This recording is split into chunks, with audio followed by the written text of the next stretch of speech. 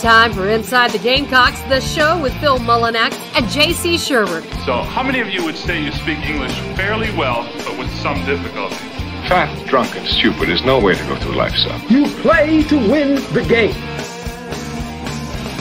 Now, let's take it away, J.C. and Phil.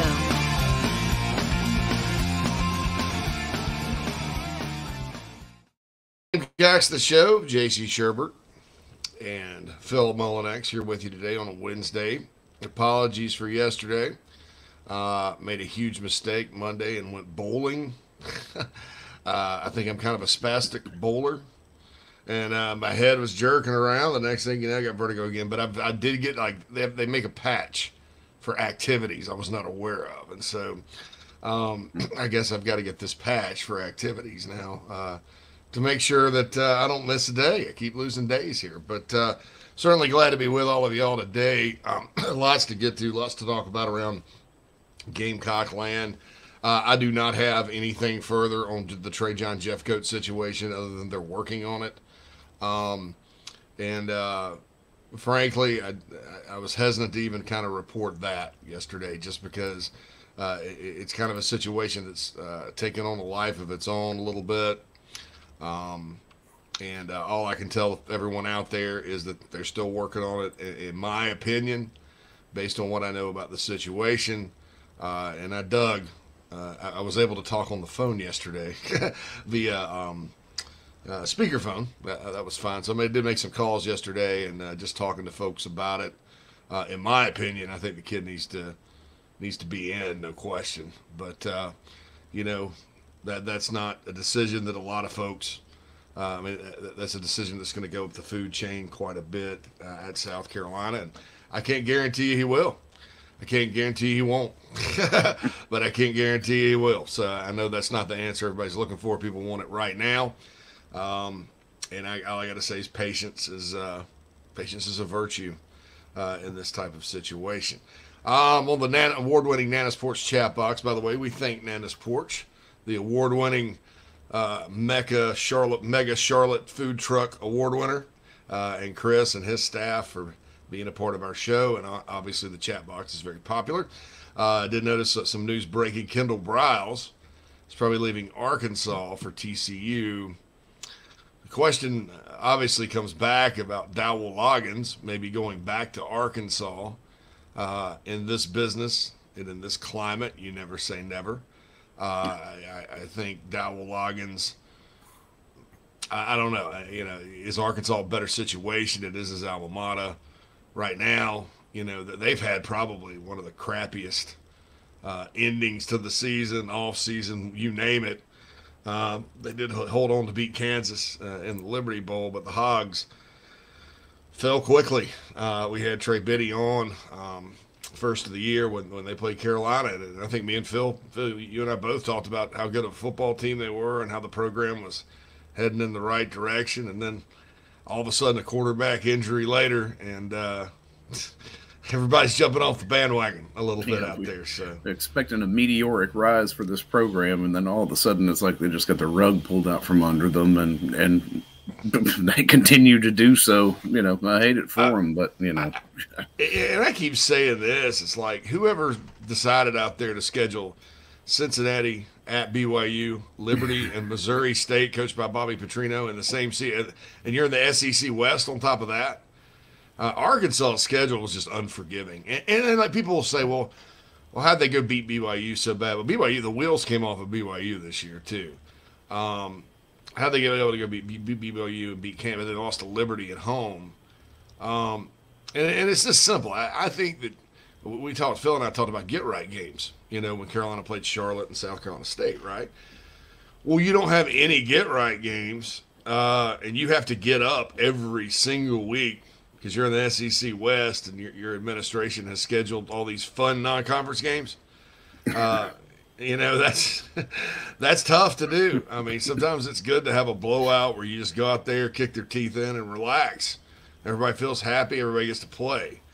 I don't think you get any points for playing a schedule like that. Nobody's saying Arkansas 7-6 is better than other teams 7-6 because of who all they got to play.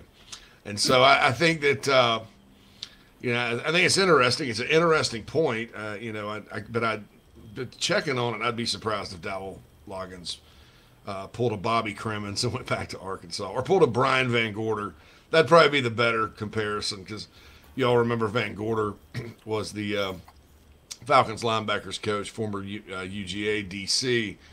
Spurrier hires him, I think, in early 09, January of 09. He was at Carolina for 30 days. Took off because the Atlanta Falcons D coordinator job came open. He went back to the Falcons. And the Gamecocks hired Ellis Johnson, who ironically was at Arkansas at the time. Under Petrino. He had just gotten there, and he was there for 30 days and then came back to South Carolina. So, and Ellis, turned out to be a heck of a hire, right? I mean, Ellis Johnson made a huge impact on this program when he was the D coordinator, including heading up the recruitments of Stephon Gilmore, Devontae Holloman, and Jadeveon Clowney out of Rock Hill. He and Lorenzo Ward both worked really hard on that. So that's I don't think we'll see a situation like that with Dowell Loggins, but you just can't you can't just rule it out, because of it being his alma mater, because of it being relatively new at South Carolina. But like I said, everybody I've talked to would be really, really surprised if he walked back in to what's going on in Arkansas right now. Nana Sports Chat Box award-winning, like I said, X-Man Xavier. Morning, fellas. Hope you're feeling better. Yeah, Phil was a little under the weather yesterday, too. Yeah, same, yeah. I didn't feel so lonely on the lonely sick boat. No, that's right. It's not just you. We were both there paddling upstream. Yeah, paddling. Krager says, "Are we trying to still get Jeff Coat into school?" Yep. Jerry Bragg says, "Top of the morning." Top of the morning. JC, Jason Cameron right here, morning. Krager says, apparently if you were let go from another SEC team, you can't transfer to another SEC team. Maybe he could use SC State for a semester, then use his free transfer to come here. Well, Krager, he wasn't dismissed at Missouri, though. This is something that happened like a long time ago at Missouri, by the way, not in Columbia. Yeah, this is like almost 4 years old, whatever's happening. Yeah, and this is my understanding is crap. it's a conference thing, right? It's not necessarily the school. It could be. It could not be. Yeah, right. Yeah. I know with J.C. Jackson and Mike Hughes, they both wanted to transfer to Carolina. Both ended up being pretty good players, right? Mm-hmm. The SEC stepped in on that. But those guys had actually been kicked off the team, right? So I think there's a little subtle bit of difference there. But we just got to wait and see. Knowing what I know about it, I think it's throwing the football aspect out of it. It's really, really unfair to Trey John Jeffcoat if he doesn't get into South Carolina. No matter who's the one that ultimately made that decision and that call, I think it's not fair. If they make that call to not let him in, it's completely unfair to the kid, in my opinion. And that's all I'm going to say about that. Saunders says Browse to TCU would be really bad for Arkansas. Wonder if that happens, or if any of the players will follow Browse or Darryl Loggins. I don't know. The portal is closing soon. Clothing portal strip club. There we go. Word associations. The portal strip club. We have clothing optional today. Here at the portal. Anyway. I don't know. I don't know if it'd be bad for Arkansas or not. Some of their fans aren't fired up about Kendall, I personally think that he'll step right in at TCU and continue to have a great offense out there. I personally kind of maybe think that I don't really agree with them that he's not a good OC. But it'll be interesting to see if Dowell does get contact. I can't imagine there not being at least a conversation. Saunders says Top Golf opened in Charleston yesterday. No. Nat and I and the boys are thinking about hitting up Top Golf this Saturday. That's my only gripe about Top Golf was just the expense of it. That was the biggest thing. I was like, oh my goodness. My guess is I'll feel a little bit like I feel out of walking out of Dave and Buster's, You're like, right. I don't know. It might be worse. You're full of draft beer, pretzel sausages, burgers, and such, and the kids, you're $300 light, Yeah. Sometimes 4. And your kid's got like 5 plastic spider rings and a roll of tickets he didn't want to spend. That way you got to go back. Yeah, you got to go back, spend those tickets and all that. And I'm like, man, the prizes these days get worse and worse and worse, you know. I'm like, that's not even like a high quality plastic spider ring like I wore when I was a kid. Yeah, that thing's made of some sort of rubber material. $300, and you just look at it, you just hate yourself when you look at the bill too. You're like, oh god. Not to mention your stuff full of food and draft beer, and it's just like, it just kind of churns in your stomach. I almost said tummy. That's another word like tummy and silly. You should never say to a girl, man. Like, hey, look at your tummy. Hey, nice tummy, Phil. That's right. Good Lord. Use it with the kids, but not with adults. Drew says lagging really bad from anyone else. I don't know. Yeah, that sometimes that opener video gets a little lag on it, but I heard it like crinkle up a little bit, so we'll figure it out. We got some changes coming to the technical end of things, so stay tuned, folks. Jeff Fowler says, "Morning, gents. Thanks for what you and your staff do, JC." Well, thank you, Jeff Fowler, for what you do to protect this country, Semper Fi, and thank you for your service. Yes, sir.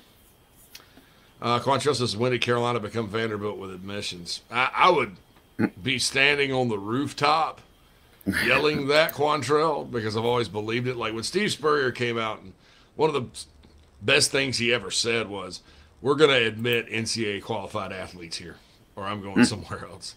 And that's true, and I believe that. I don't think if you're South Carolina and you're serious about competing, you don't need to put yourself at an academic disadvantage. But, Quantrell, that's not what academics aren't, like grades.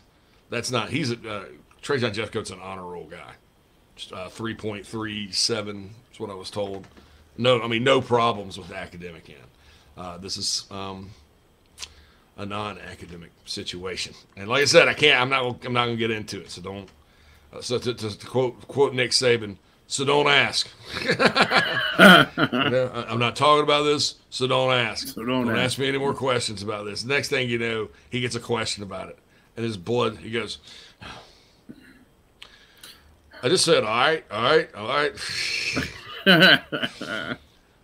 Clint says, just jumped in. Is browse to TCU possible? This is Football Scoop is saying he's expected to be hired out there. So sometimes Football Scoops, they're pretty good.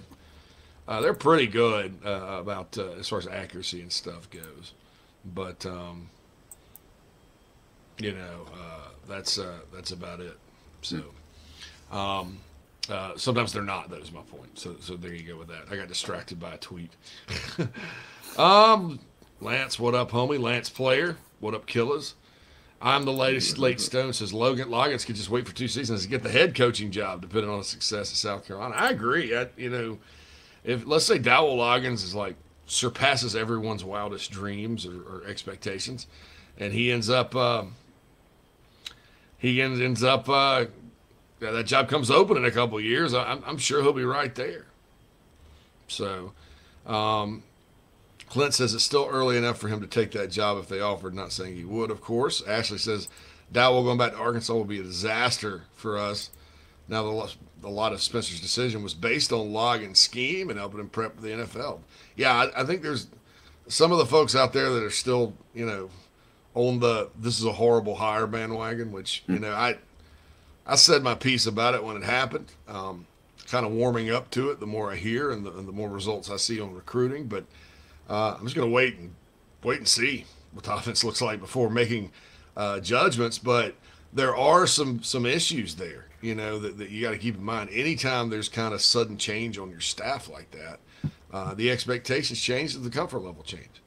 Brandon Kuhn says, how are things looking with Harbor and Elijah Caldwell? The crystal ball in for Elijah Caldwell, receiver out of Northwestern. And Harbor, we'll kind of wait and see. Hadn't heard much about him. I think recruiting-wise, it's been kind of more of a portal focus lately. And then they're on the road seeing high school recruits. So Jeff Fowler says, anyone watched the game last night? I counted 36 people in the stands. Yeah, I watched part of it. Mike Morgan was calling the game. That was a good thing. Yeah, I saw that after reading the article. I was like, oh, man, I missed Mike calling the game. Yeah, I turned it on for a while, and then it looked like the team wasn't really ready to show up and play, and got behind and stayed behind to a team that's not all that great. So, I don't know. So, Jared says, Clint says, hypothetically speaking, I wonder what Shane would do if Loggins did lead. I don't know. No idea.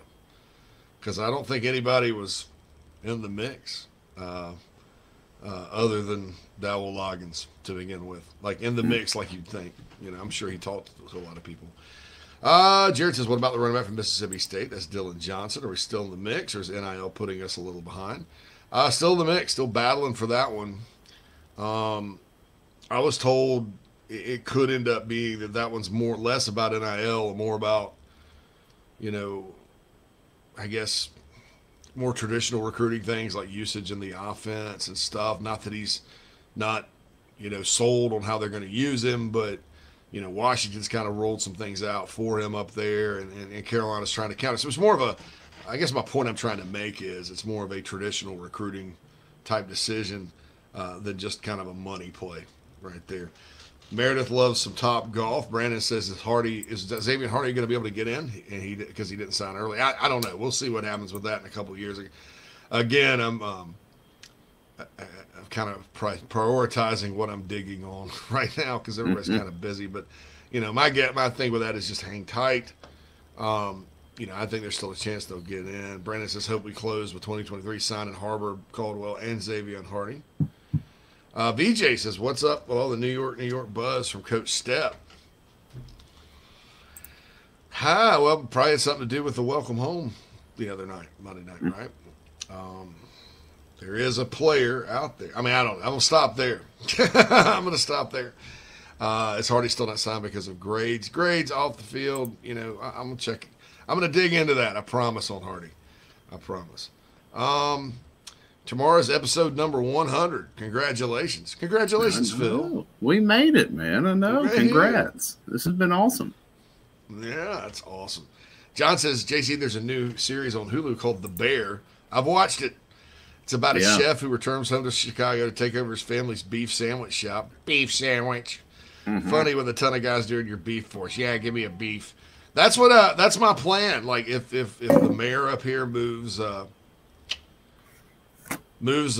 to move the Jacksonville Jaguars to Chicago, if the Bears leave Soldier Field, and they need a tenant, right? Yeah. And they move. I think they should move the Jags up here, but call them the Chicago Beef. You know, like you have beef with people, you eat beef on a delicious beef sandwich. Beef, beef, beef. Go beef. Beef sandwich. Bears. I do. The Bears. Battlestar Galactica. That's like beats Bears. Battlestar The Office. Yeah. The Bear was a great series, though. Mm-hmm. Yeah, it was. I'm waiting. I'm anxiously waiting to get for the next season to come out. It's pretty good. If they have another one, I don't know. But I liked it. I thought that was the actor in it that plays the guy is a really good actor. There's a lot of good like family themes and stuff like that in it. I mean, it's a good one, and it's peak Chicago, so to speak. Mm-hmm. H-Man says Arkansas is a more brutal job than South Carolina running that SEC West gauntlet every year at a recruiting disadvantage. Yeah, keep in mind the divisions are going away though. Which I don't know if that's good or bad. I did look at this the other day, guys. I was like, well, if there were no divisions this year, South Carolina would have finished tied for fifth in the league. It's not bad in a 14-team league. It's about to be 16. No. Yeah, you'll take that under a second-year head coach, too. Yeah, definitely. All right, so we got to get a break here. Quick break in, and we'll be back after these messages on Inside the Gamecocks, the show on a Wednesday. Golfers and wannabe golfers, former Gamecock golfer Meredith Taylor is now a full-time golf instructor in the Midlands of South Carolina. In-person golf lessons are held at the Country Club of Lexington. Half hour, hour on course 9 or 18 holes. And if you're outside of South Carolina, Meredith conducts virtual lessons. Just send in your golf swing for analysis. Gift cards are available for in-person 1-hour lessons. Connect on Twitter at Mayor Taylor and find her online at McKellarEnterprises.org. Her email is on the website. Schedule your next lesson today with Meredith Taylor, former Gamecock golfer. Gamecock Nation, do you need a place to stay for the big game? Many hotel booking engines keep all the commissions, but at Fan Plans, you support inside the Gamecocks, still earn your hotel loyalty points, and you receive an email with direct confirmation from the hotel. Whether you are visiting Columbia to cheer on Carolina or hitting the road to follow the team, get in the stands with Fan Plans. This is Coach O. Now back to the show. Go Tigers in the soul.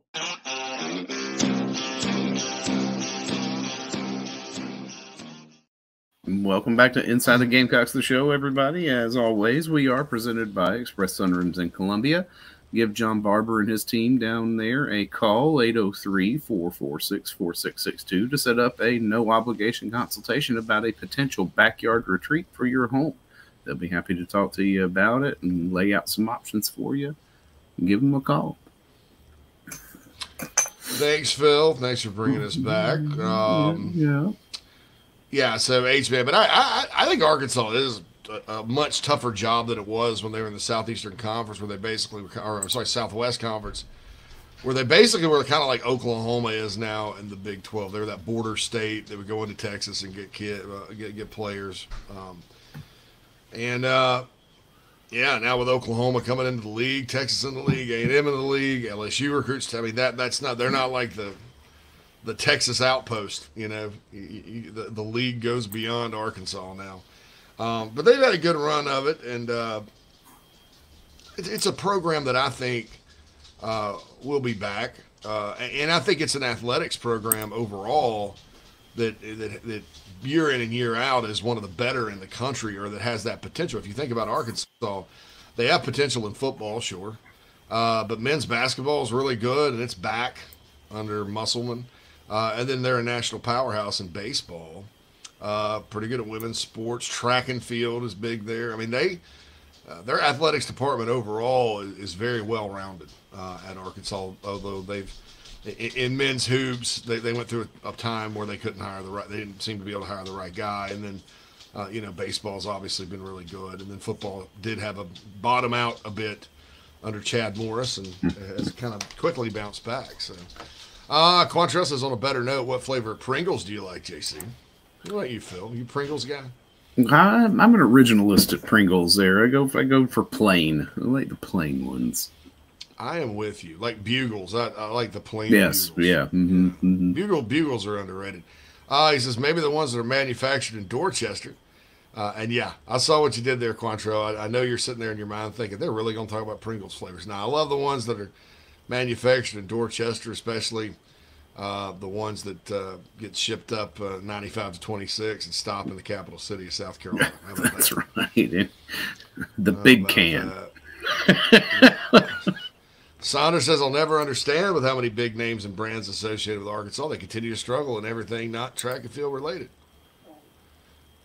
I didn't read that before. I just bragged on Arkansas athletics, man. Mm-hmm. They're good. They're just not, they're not national powers. Now, I'll tell you this, that basketball team they've got this year, that group could get to the Final Four. I mean, they could get back. And they have won a national championship in that sport. And, football, people forget. They've won the SEC. I mean, they came in the league the same time Carolina did, and they've won the SEC West 3 times.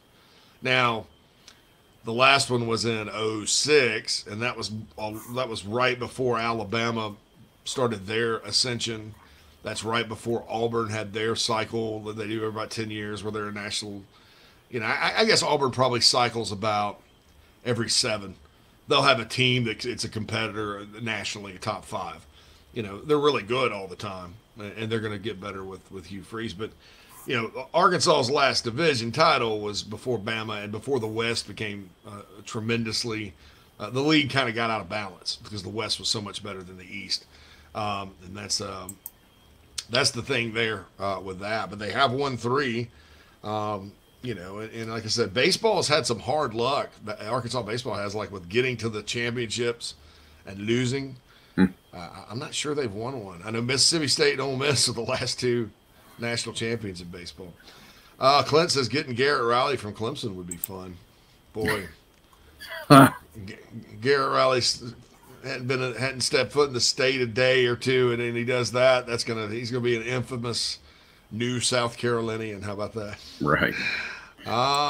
Drew says, can you provide a comment on a firm purchasing one of our collectives? Is this a workaround for the Park Avenue stuff? I can tell you it's not. It's not Carolina Rise, but I think this is going to be really, really good for the collective business in South Carolina. How about that? Krager says, if we don't get Jeffcoat, I could see Tonka getting down to about 270 and playing the end opposite Strawn. Could help stopping the run, having Tonka at end too. Yeah, and talking to Keith I was talking to Keith about this the other day about Tonka, because I'm kind of a fan of that plan.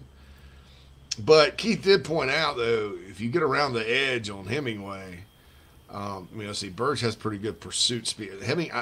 My question is he fast enough to keep teams from just running around him? I know he'll be able to set the edge.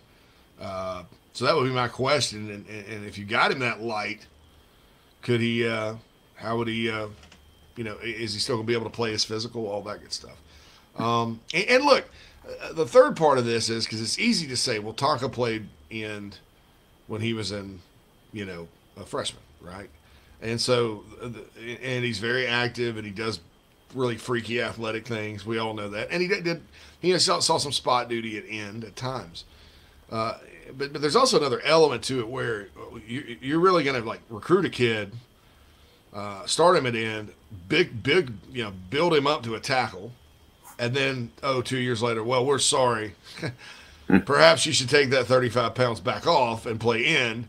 I mean, I don't know how, if I were Tonka, I'd be like, well, wait a minute, maybe. So my point of that is it would have to be something he would want to do as well. He would have to buy in, that kind of thing. Arkansas has always been weird to Quantrell. He says, I don't know if they want to be more like Texas or Tennessee. I don't either. M.A. there says, the bear was fantastic. Beef sandwich. Beef sandwich. Arkansas's Walmart, Jerry Jones, and a former president. How are they not more successful? I have the same question. I think it's lack of leadership at the University of Arkansas. Row hogs. No. Yeah, Tyson Chicken's up there too, man. And they got beautiful facilities. It's a nice place. Northwest Arkansas is a beautiful, beautiful part of the country. A lot of people live there. I don't know. And look, you could go through every school in the league and really say, why aren't they better at this? and guess what it is? It's the league they're in. Yeah, right. They would be if it weren't for the results would be a lot better if they didn't have to play the other teams in the SEC, right? Yeah, imagine they were a Big 12 team. Yeah. yeah. I mean, Arkansas. A few years back when football was really struggling out there, they were like, I don't want to turn this into the Arkansas show, right? So I'll get off the topic of the hogs. I guess it's relevant because of Dowell Loggins. Mm-hmm. A few years ago, there were some Arkansas people who, a lot like Carolina people do sometimes when the going gets really tough, they pull back. Let's go back to the ACC kind of card. Now, let's go back to the ACC. Now, look, if the SEC expanded and took Clemson, North Carolina, FSU, Virginia, whoever else, and they put Carolina in that old ACC division, yippee-ki-yay, I'm all for that, right? Give me that all day. Mm-hmm. But I think with the resources the SEC provides, with the ability to go recruit with anybody in the country, to sell the league, to sell the competitiveness, I think you'd be putting yourself at a huge disadvantage to go someplace else. Saw Sports Talk tweet last night, there'll be big changes involving NIL and the Gamecocks. Any word or insight on this? No, I don't know that it's big changes. I think it's something that's probably pretty good. Pretty good going to happen there. CK4540 says he wonders if Brandon Coon's alive since he doesn't have Facebook anymore. What do we do? Keep up with people, before Facebook? I mean, you call them on the house phone? Yeah, you actually had to call them on the phone. I started thinking about it the other day. I was like, if this were the 90s, and I didn't even have a cell till I think 99, right? Would my house phone ring all day long because of the people that if I compared the text messages to that, and would I get letters in the mailbox instead of email? So I don't know, but yeah, it's good to keep up with everybody. Certain people, there's always these people you went to high school with, right? That you look back on and you're like, it's kind of like Billy Madison, Danny McGrath, the Steve Buscemi character, with a list of people to kill. And you sit there because you think, man, this dude was insane when we were in school. I wonder what became of him. And Facebook is kind of comforting in that way because you see, well, he's got a wife and kids. And that's right. Good job, and and you think about it, you're like, way to go, buddy. Way to go, proud of you. And the only reason you're thinking that is because you've woken up in the middle of the night wondering if he's going to come kill you. And not because you were mean to him or picked on him or anything like that. It's because you can't really remember if you were ever said something crappy to him or maybe or her and it took it the wrong way and they've always remembered it or you never know. Sometimes I think about crap I said in high school. Sometimes I think about crap I said last week and want to go back in time and whip my own ass. Definitely want to whip my high school version of myself. So I don't remember what kind of irresponsible crap came out of my mouth. Talk way too much crap in high school. way too much. So, I mean, it's kind of interesting. Jerry says, what about the baseball team? You see them having a shot to get to Omaha this season. The word I've gotten is the pitching is strong enough to make a run. But, one of the big issues around here has been scoring runs, right? Getting points on the board. So we'll see what will happen. Jerry says, what do y'all think the schedule will look like in 2024? Texas and Oklahoma coming in. What teams will we drop? That's interesting. Phil, I don't know. I think they're going to go to like a 3-6-6 format and go to 9 league games. Okay. And so 3 permanents and then rotate through the rest of the league. Other 6. Yeah. And my understanding is, and look, they've thought they've had this worked out a few times, but there's a group led by Kentucky, and I think Carolina would probably prefer to stay at 8, just because they have some non-conference matchups scheduled, like North Carolina, NC State, Virginia Tech, Miami, that they would like to play.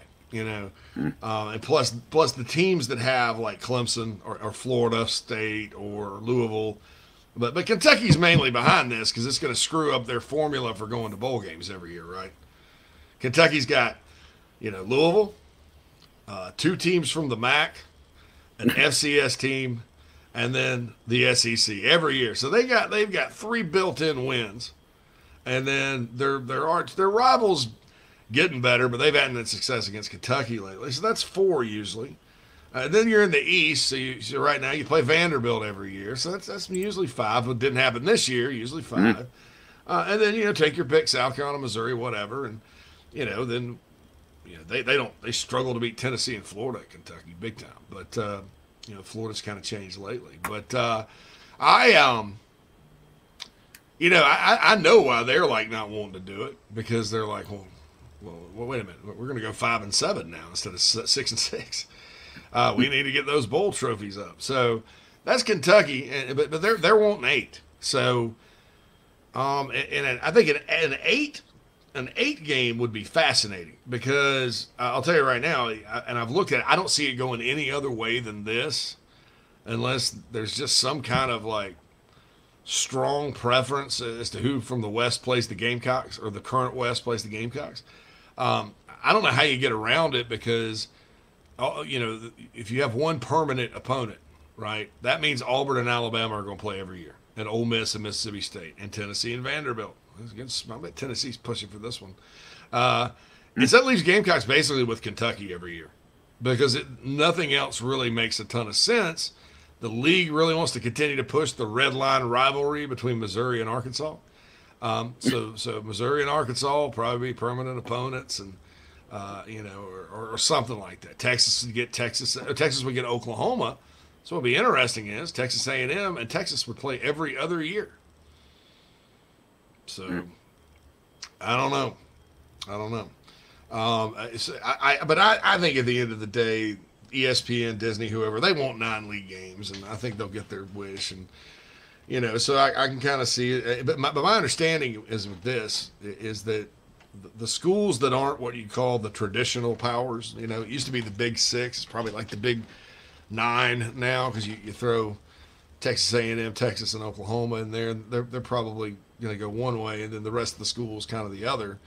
I heard Tennessee was kind of in the other category now, even though they've been considered Big Six. They're probably sick of playing Alabama every year. Right. I was told that it's going. So in other words, if you're like Tennessee, South Carolina, Kentucky, Georgia, not Georgia, Vanderbilt, Missouri, Ole Miss, Mississippi State, like your 3 permanent opponents. Like in other words, I could see a scenario where like Ole Miss and LSU, they continue to play, right? But then Ole Miss's other 2 opponents that are the permanent opponents will be like Kentucky and South Carolina, or Missouri and whoever. Yeah, because they got Mississippi State already sitting there. I'm sorry, Mississippi State will be one of their permanent opponents, but the other 2 would be like LSU, because you'd have to have a bigger school in there, and then so like your Georgias and Bamas of the world, they're going to get 2 Georgia and Bamas of the world, and then 1 from the other group, to make it fair. And I think that's the Tennessee folks going, you guys, we've had to play Bama every single year for 17 years, since we get for 30 years. Whereas Ole Miss and Vanderbilt have some kind of thing where I don't want to say they made up a rivalry, because it is historically a rivalry, but they made up some reason why they had to play each other every year. It's the longest running, it's the traditional. They moved that bad boy to the Titan Stadium one year. I'm like, who are you guys trying to fool? Who are you guys trying to fool here? I mean, and Oxford's not that far from Nashville, but there's some historical reason why Vandy and Ole Miss say we must play.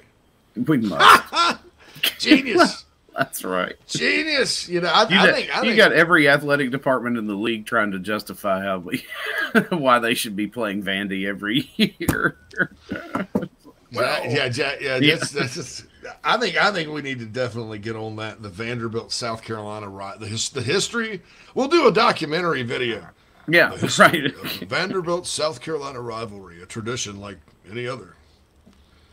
So,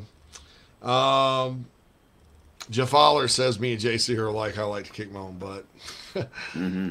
Jay Diz says, is Park Avenue getting scrapped now? Heard we had nothing in the contract about the NCAA.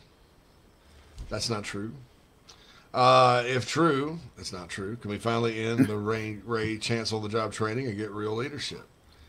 You're not going to hire a better athletic director than Chance Miller when Ray Tanner hangs it up. I promise you that. And I can tell you that he is not. They don't share a brain, y'all.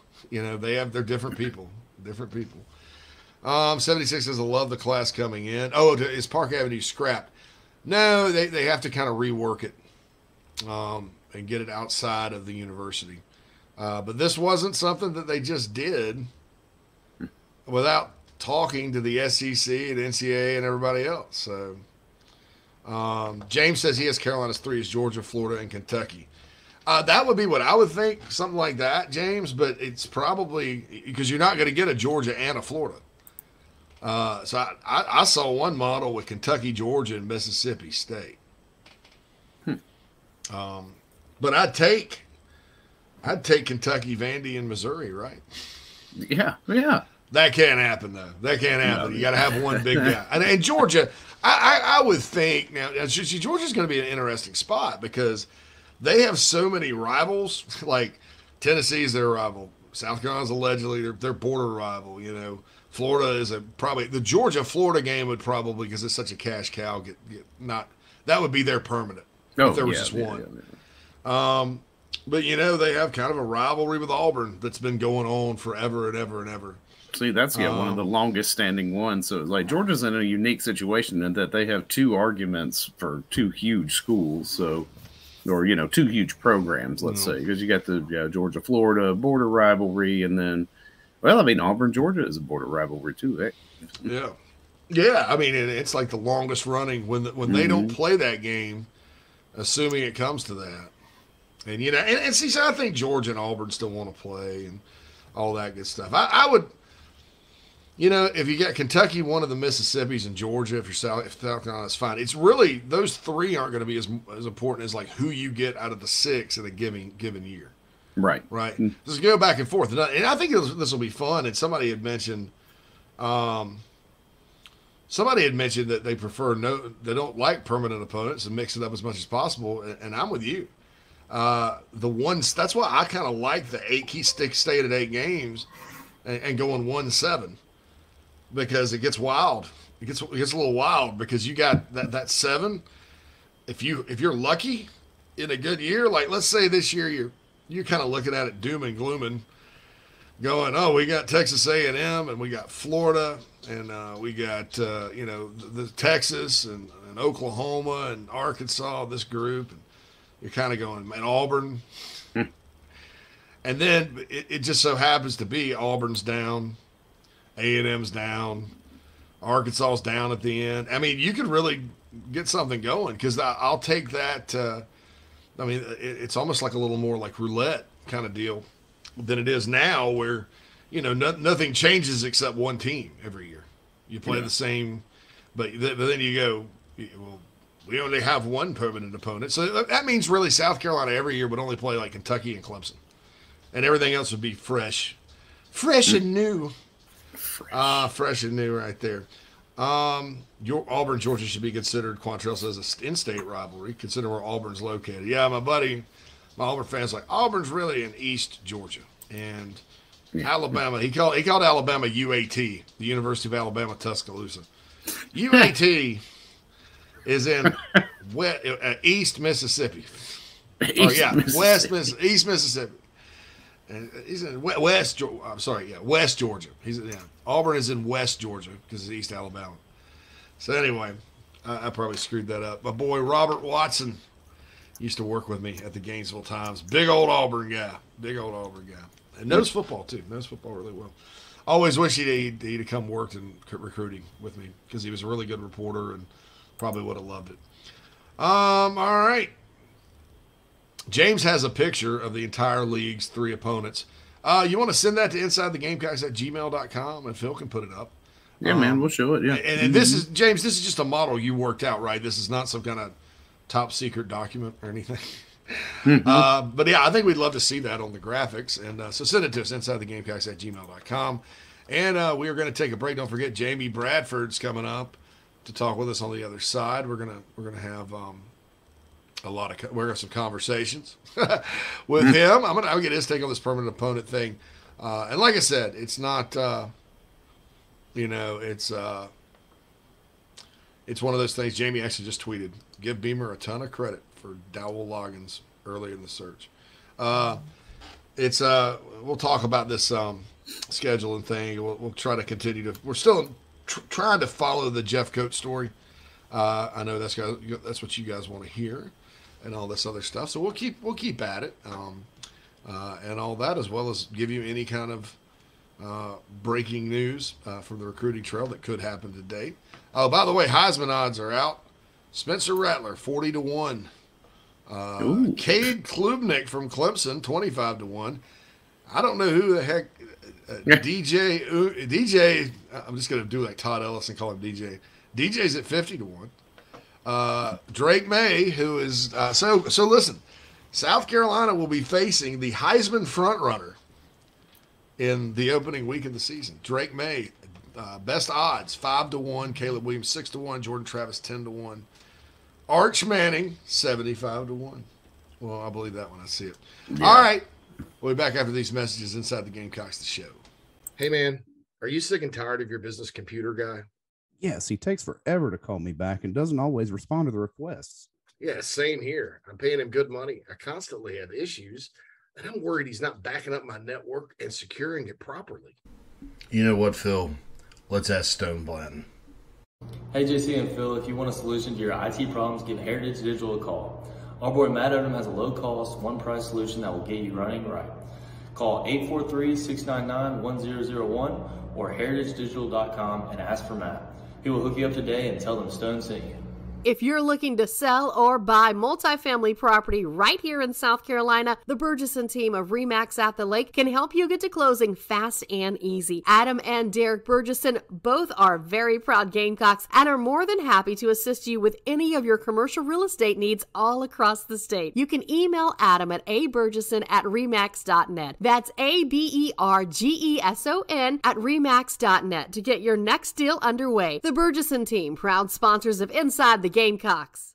Family vacations, a new car, a new boat, all cost money, but you don't necessarily have to make more to afford any of that if you can save cash that's flying out the window now. iHelp Consulting can help you finally get the kids to Disney World, upgrade the minivan, or drop that new boat in the water next summer. Let Daniel and iHelp Consulting consult with you. No fees, just savings. You pay them a percentage of those savings. Save on essential services, credit card fees, you name it, let them find it. These folks are incredible. iHelpConsulting.com.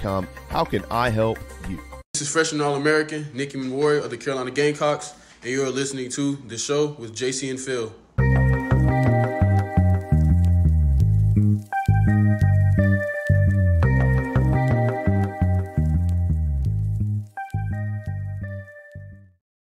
Welcome back, everybody. Inside the Gamecocks, the show is presented to you by Express Sim Rooms in Columbia. And don't forget, the first hour of the show is presented to you by Cindy Searfoss and the Coldwell Banker Kane Realty team here in the upstate.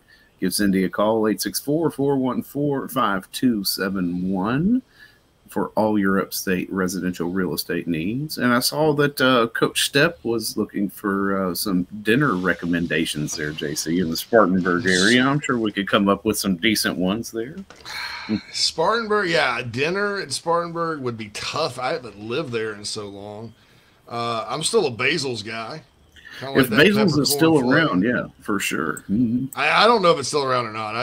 Gosh, last time I went to Basil's, I think it was summer of 2012. I was in town. You got your staples there. You got your Wades, you know. Mm-hmm. You got your greasy spoons. Like, heck, the Beacon's not. I wouldn't even call the Beacon a greasy spoon. I call it like a greasy bucket. Look, that big old pot of chili, man. Have you ever seen that thing at the Beacon? That big old pot of like chili, eternal man. Chili too. It's like they probably just keep a little bit in there. It's like it's got seasoning from 100 years ago. Yeah, man. They never clean It's it, like, just boil it over. It's crazy. Saunders says Basil Thai, the ones in Charleston follow all the way downhill. No, I don't go to Thai restaurants for obvious reasons. Because I get everything. If I want Thai, I'm not going to get any better than here. You know, That's true. That's true. Yeah, However, she has all the resume. if you aren't attached to someone who's Thai, Basil's is an excellent Thai restaurant. Yeah, that I do recommend. Yeah, that's it. But that's a different Basil's though, Son. Yeah, We're talking about completely Basil's Grill. Mm-hmm. It's just like it's got steaks, some Greek dishes, pasta, that kind of thing. I don't think I've been to Spartanburg since they revitalized their downtown or whatever they've been doing up there. I'm not sure. Yeah, it's been a long time. Yeah. I was there for my friend's, I guess, Joel's wedding. My friend Joel's wedding. Last time I've been in downtown Spartanburg for more than like a minute. Yeah. You know? Gosh, I can't believe it's been 4 years since I've been back for Christmas into Spartanburg. I need to get back. Anyway, no time to reminisce right now, you know. M.A. there's a selecting Greer is even better. Clint says Wade seems like it'd be right up Coach Stepp's alley. Yeah, I mean it's right up my alley, dude. It's tough to see. Here's the thing, too. There's a certain way Wade's makes its macaroni and cheese, right? And my grandmother makes it that way. My mom makes it that way. Nobody else gets it. No, I mean it's like you could try to make mac and cheese like Mom and like Wade's, but it fails miserably. And I don't know how. I don't know what it is. So I'm always like, you know, how Neil Young was searching for a heart of gold. I'm searching for a pot of Wade's macaroni and cheese. Searching for a pot of mac and cheese. Basil's in Spartanburg is Italian. It's kind of Italian. They do have some Italian. It's Greek and Italian and all that. It's good. But hey, how about Capri's? I think there's still one left in Boiling Springs. Is there? Yeah. There's a Capri's Italian. My mom worked at Capri's Italian when I was a baby in the belly. New way for a redneck burger. Yep. No discussion of Spartanburg cuisine is complete without the new way. That's right. So Saunders says Jeffcoat deadline is midnight tonight, right? I thought it was midnight last night. Lance says turned in late. Is still a path for Jeffcoat? There is my understanding. Until I'm told no, it's not, definitely not happening, which they've said it's not happening, but then they said, well, wait a minute. I think there was a lot of pushback about it yesterday, to be honest. I wouldn't be surprised if phones were ringing in certain offices, things like that. But unfortunately, my head was spinning, so I couldn't really spend much time on the message board or all that. But I did get on the phone about it, and it seems like it'd be pretty good. It seems like it'd be a pretty good effort made to get him in. And like I said, I did some research on the exact situation. There was a lot of stuff going around that just wasn't true. And figured out like what the deal is, and knowing what the deal is, I think that somebody, whoever it is, whoever the buck stops with, whoever gives it the final no, if they give it a no, I think they're doing the kid a complete disservice, and really, whoever that is probably doesn't need to be making decisions that impact people's lives, right? So there you go. With that, all right, we're not due another break. No, are we? No. JC calling on the landline. Does my sound okay today, Phil? Yeah, man, you sound great today. Yeah. All right, good. Yeah. I ditched the look.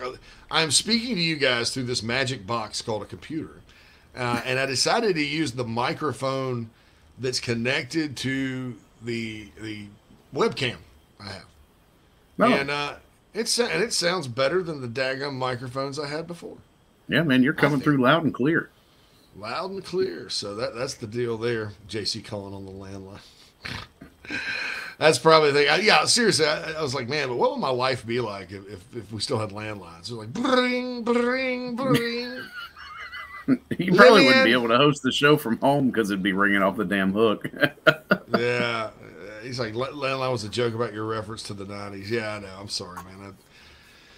I'm getting better, but head gets a little foggy sometimes these days. But yeah, you're right. The 90s was or you know the one that the when you're in an office it's quieter. It's like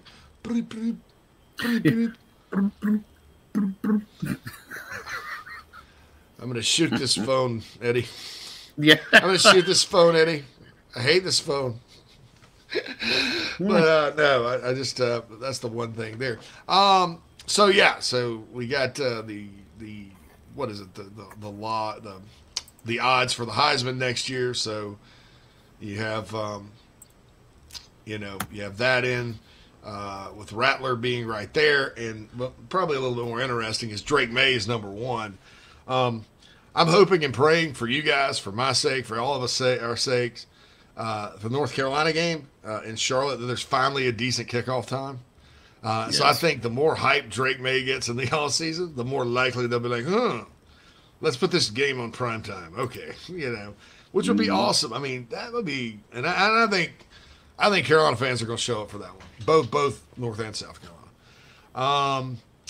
SEC School's best player, Debo, obviously got it for Carolina. And I think right now, Phil, I think you'd have to say that Carolina's best player in the NFL. This is from Alex Anstead, a college football writer.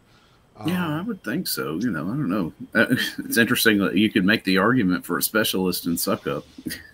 Yeah, and he's been there for a while. Mm-hmm. I think right now Debo's fair. I mean, dude, that catch he made, catching runs against the daggum, that's sick. I still get excited watching Debo, just as much as we did when he was playing for us. It was like, man, yeah look at that. Just that. You used to have that. No doubt. Speaking of Spartanburg, that kid was a Spartanburg County kid at Chapman High School in Inman. So happy for the 864 Gamecocks from Sparkleburg, right? Yes, sir. So that's the deal there. He's a really good player. Chicken 1515 says Boomer Sooner. I saw one model too where, and by the way, that graphic has been sent in to us, Phil. It's in the. Oh, did we get it? From James Churchill. Churchill's English Pub Club. You remember that? Oh yeah, yes.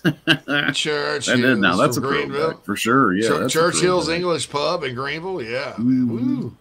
Let's see if we can't get. You can get some fish and chips and a nice pint there. Yeah, here we are. Here we are. Put us in it. Oh, it's not here. Yeah, there we go. Well, zoom in. Can I zoom in? Yeah, I think so. It's got Carolina's got Kentucky, Georgia, and Florida. Tennessee would have Vandy, Kentucky, and Bama. I bet that's what Tennessee's angling for, if they're three. Because if they're like, we have to play Bama, we want to play Kentucky and Vanderbilt. Right. Just something. Yeah, we got the email, James. We got it up there. Chicken 1550 says, "Love the Fighting Beamers." I guess he's an Oklahoma fan. Well, we like Oklahoma around here. Yeah. I did see one model for the schedule one time that it did have South Carolina and Oklahoma as permanent opponents.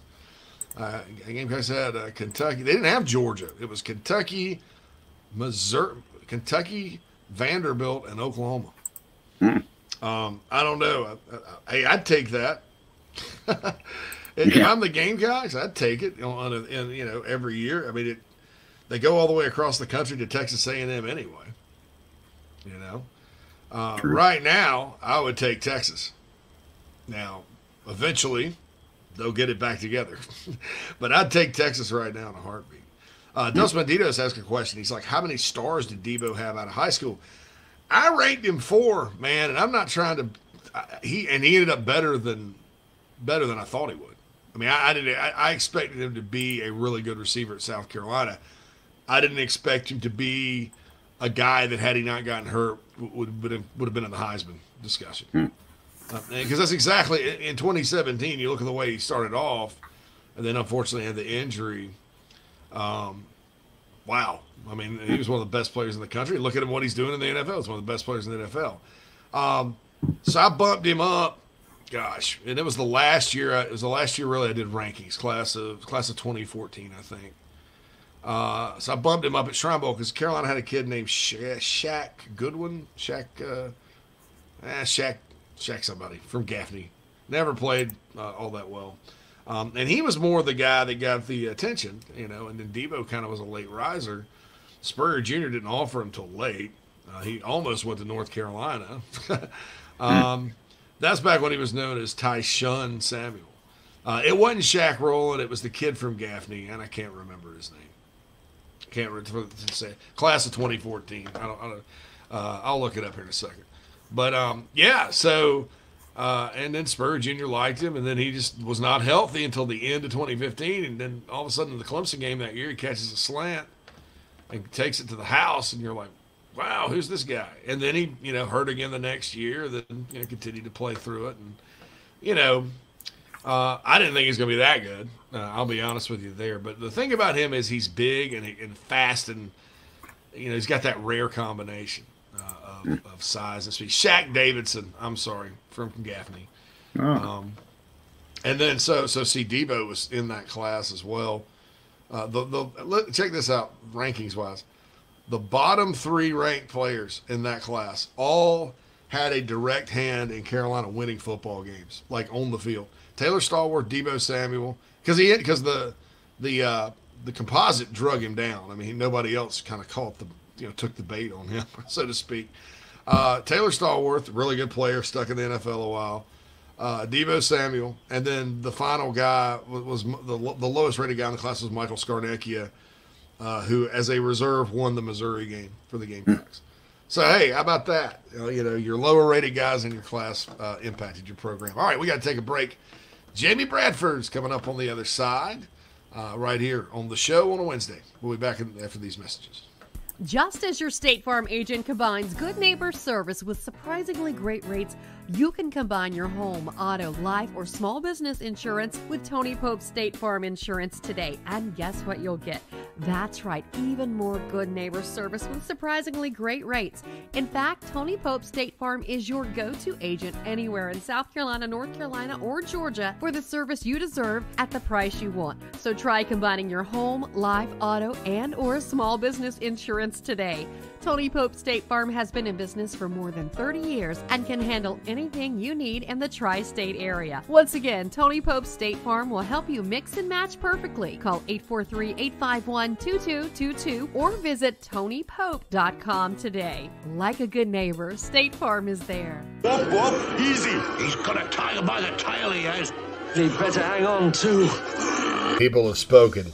Nana's Porch was voted the third best food truck or trailer by the Charlotte newspaper Public Poll. Also, their pimento cheese took third in a contest exclusively for products made in this state of North Carolina.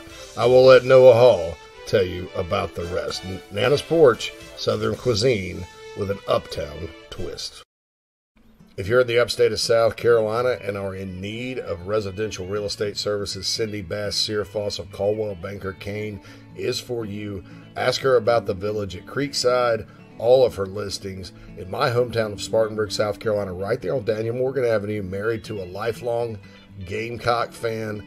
And many of our listeners have already bought homes from her and been 100% satisfied with the detail and care she uses. Cindy Searfoss, 864-414-5271, Caldwell Banker Kane in the upstate for your real estate needs. This is Braylon Wimmer, South Carolina Gamecock Baseball, and you are listening to Inside the Gamecocks, the show with JC and Phil.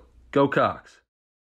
Until our hats and raise our glasses of cold beer. They say country's fading. Welcome back, everybody, to Inside the Gamecocks, the show. It is presented to you by Express Sunrooms in Columbia. Give John Barber and his team a call to talk about potential enclosure for a patio or porch that you have, 803-446-4662. And we're joined now on the McKellar Enterprises guest line by Jamie Bradford. How you feeling this morning, sir? Well, I'd feel a lot better if I could get my hands on one of those Carolina Rise beanies JC's got on his head. I know. I keep hearing that they're going to be sent some our way, but yeah, we have yet to see the. Check the mail every day. Receipts there. These are choice, man. They're very hot sellers right now, and they're very selective about all that. So, yeah, I had my Carolina beanie with the little ball on top went missing, and my cousin Alyssa was at my house. It's probably a month ago, and she was wearing it. And I said, "Hey, that's mine." And she said, "No, it's not." And I said, "Yes, it is. It's my beanie." And she said, "No, my mom gave it to me." I said, "Well, where did Christy, her mom?" I said, "Where'd Christy get it?" She said she found it. I said, "Yeah, that's mine." Give me my she found it in my house. So I need another beanie, JC. I'll see what I can do, guys. Bueller. Bueller. I can make it some Inside the Gamecocks the show beanies for us to have. But I mean, yeah, you guys don't have to wear beanies all year. I wear them 8 months out of the year. You guys, when do you wear a beanie? February, January? Now. Well, it was like a degree on Christmas, so yeah. Probably I slept in one. Oh gosh, yeah. That's crazy. Sorry, everybody wants to know about Trajan Jeffcoat. I've given my latest. Like I said, I think they're still really trying, based on everything I tracked down yesterday about the subject. And I know, and like I said, I'm not going to get into details about specifics. Jamie, you and I spoke yesterday too about it. My bottom line on this is, I don't know if it's going to happen or not. I think that if it does not, whoever, and I'm not going to call out anybody specifically, because you don't know who made the decision at the end of the day. If I do, I will. But whoever does make the decision, if they turn him down, I think it's kind of sad and not fair to the kid. Would be my thing. And I'd say that if you want a football player, Tiddlywinks player, guitar player, whatever. Not just a player. I'd say that. But what say you about this situation as far as what you think? Yeah. I mean, well, the first thing I'm going to say is I'm going to plead to all of you if this doesn't work out, and I hope it does, and there's a sliver of hope that it does. I'm going to plead to everybody out there, if it doesn't work out, don't take to the message boards and start trashing Ray Tanner, because I assure you, it ain't Ray Tanner. Like, I'm telling you right now, it ain't him. So, they're doing what they can, and it's kind of, I mean, it just is what it is. I think people can kind of speculate. The only reason I don't want to say anything, JC, is because it's something that nobody else has said, right? So, like, I get it. People are going to be frustrated. They should be. I understand totally that, why is everybody basically speaking in some silent language here? Just come out and say it. Well, I mean, it's not, stuff kind of gets around sometimes. Like, it's almost like the commitment thing. Like, I don't want to ruin somebody's commitment. So, not going to get out there and speculate publicly on what I understand the situation to be, which is what you do, JC. And so, it's one of those things where I think we can all read between the lines and understand, it's not academic.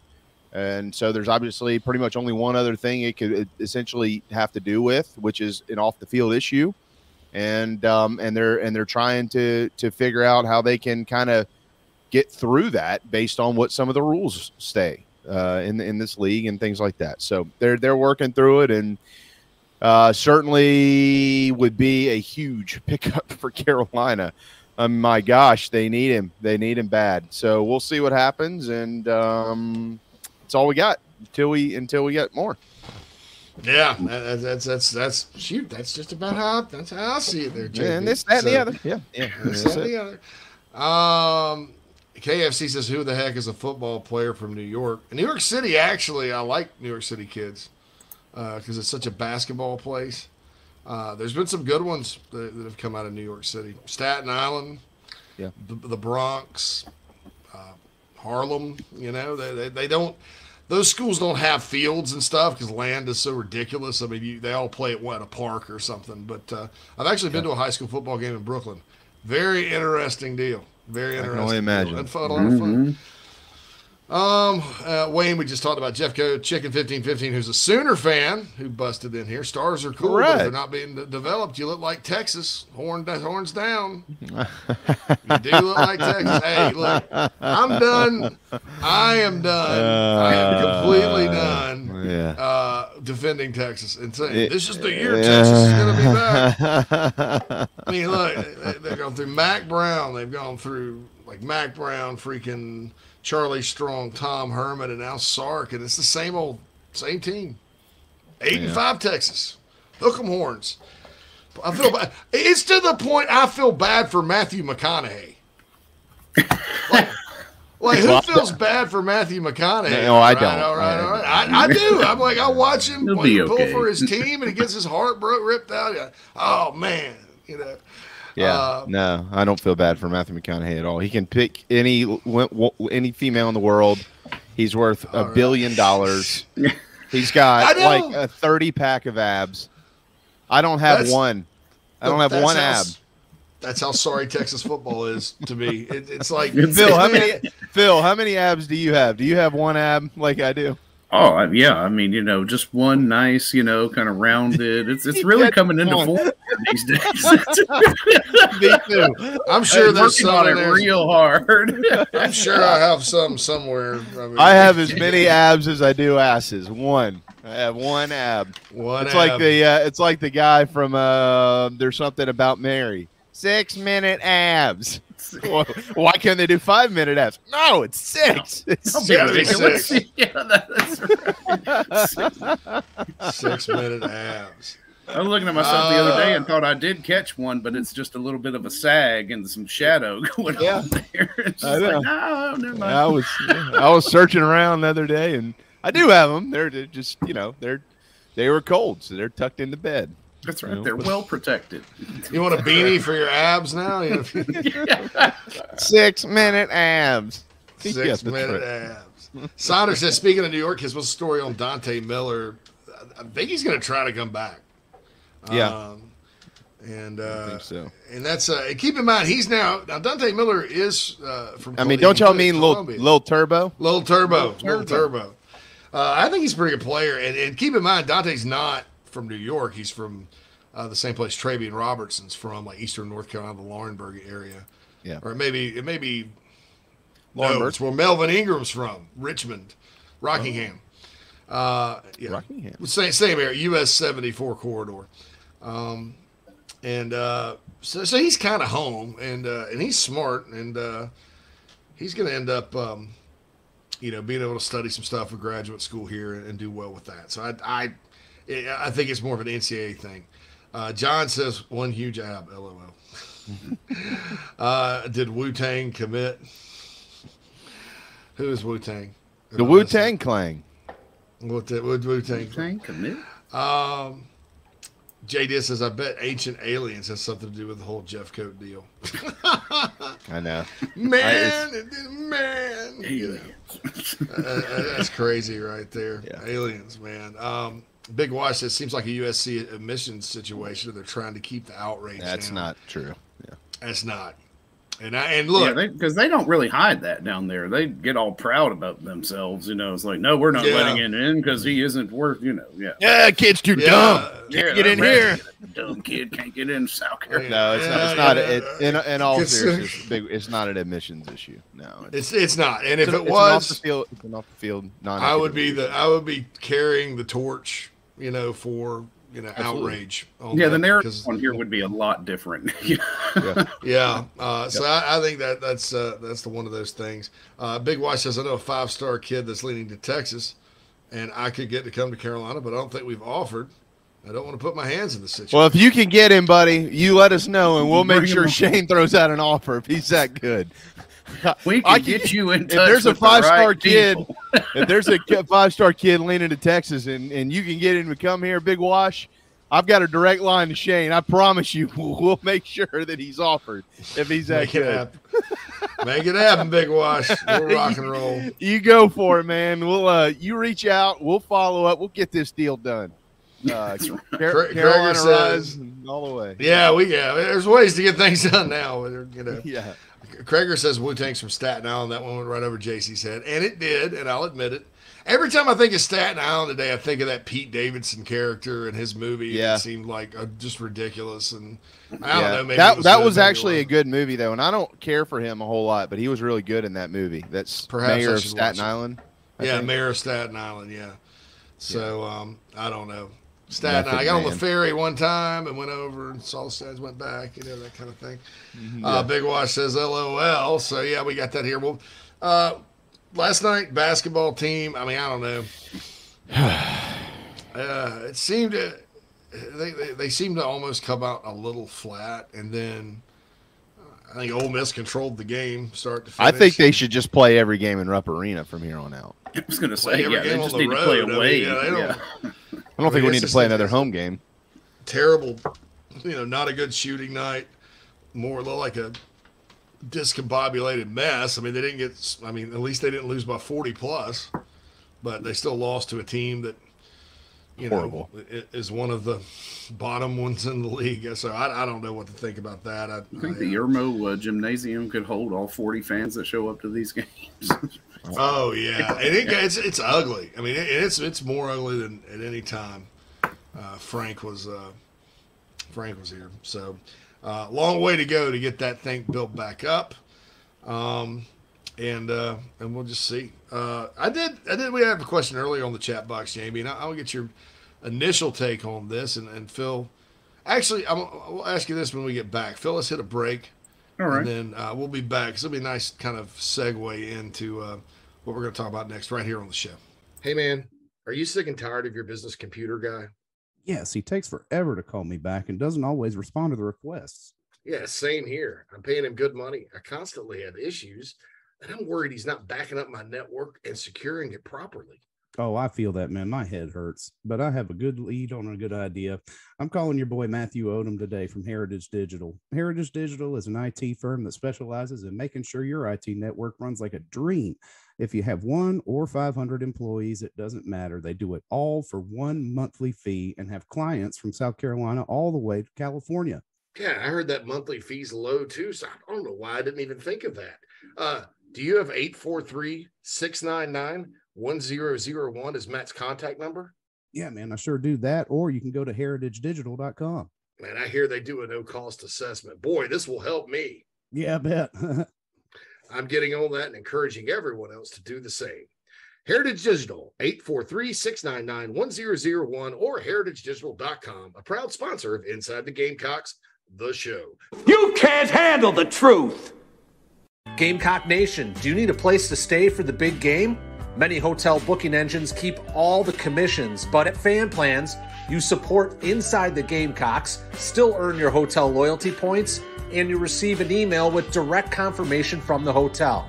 Whether you are visiting Columbia to cheer on Carolina or hitting the road to follow the team, get in the stands with Fan Plans. Yep, time to get back to the show. Shoot. All right, my man.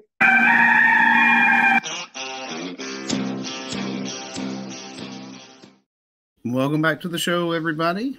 Presented to you by Express Sunrooms in Columbia. Give John Barber a call, 803-446-4662, to discuss a potential backyard retreat for your home or a sunroom edition just in time for the warm weather to be right around the corner here.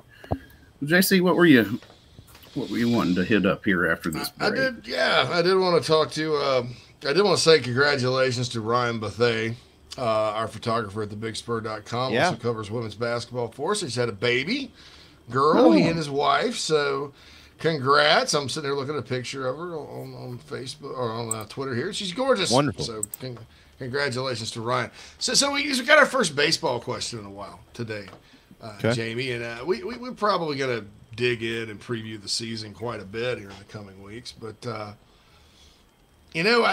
what I've gotten from Whittle and kind of just looking at it on paper, it does seem like the pitching may, is probably setting up to be pretty doggone strong again this year.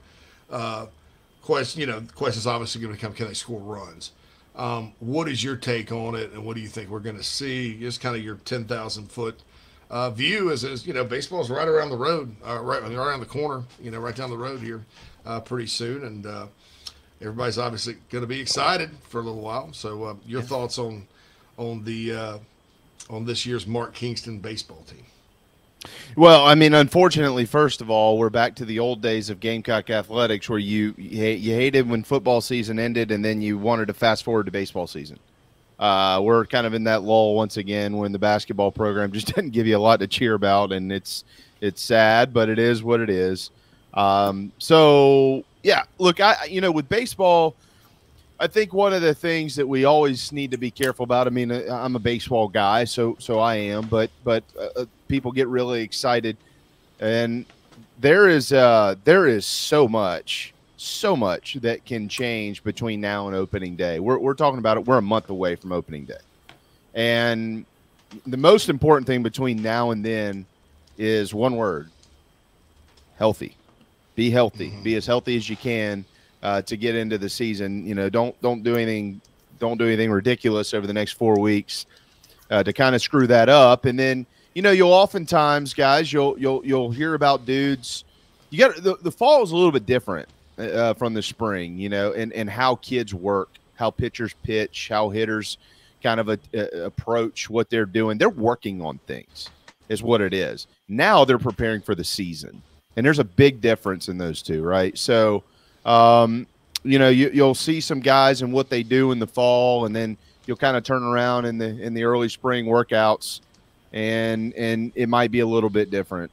With that said, they have arms. They have arms, and I think what it's really gonna come down to there are two things: one, staying healthy, and then two, finding a setup guy and finding a closer. Because, if you go back, I was just texting right before the show with my dear friend, it should be everybody's dear friend, one of the best people on the planet, Drew Meyer. And, you know, if you go back to his era and then you fast forward through when they, you know, when they won the national championships and all the truly great years, the years in which they went to Omaha just in the last 25 years, you could go back previously beyond that as well. But if you just start in the last 25 years, the best programs in Gamecock baseball history have a setup man and they have a closer.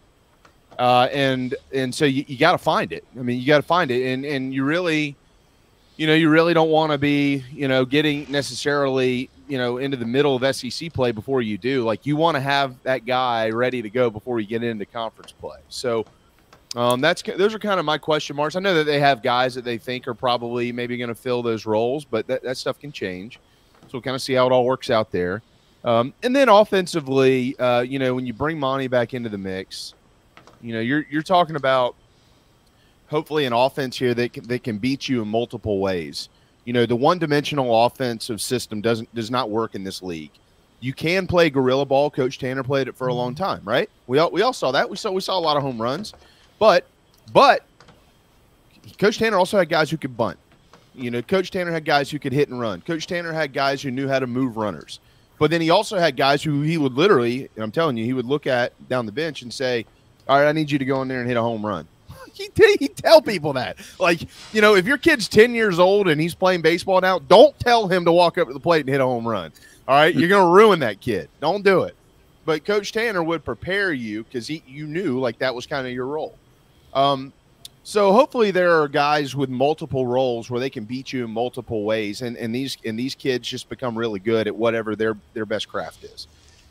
So we'll kind of see what happens there, and I think defensively they're going to be pretty good. You know, Braylon Wimmer's going to be the shortstop. He had an unbelievable fall. He's probably the leader of the team, him and Will Sanders. You know, the corners are questionable right now as far as what they're going to get out of them. You know, offensively, you could probably see Braswell start at third, and that would be really good. And offensively, if he can keep it going, he's going to be a big help. They got to get healthy at first. We'll see what happens there. Interested to see what happens behind the plate.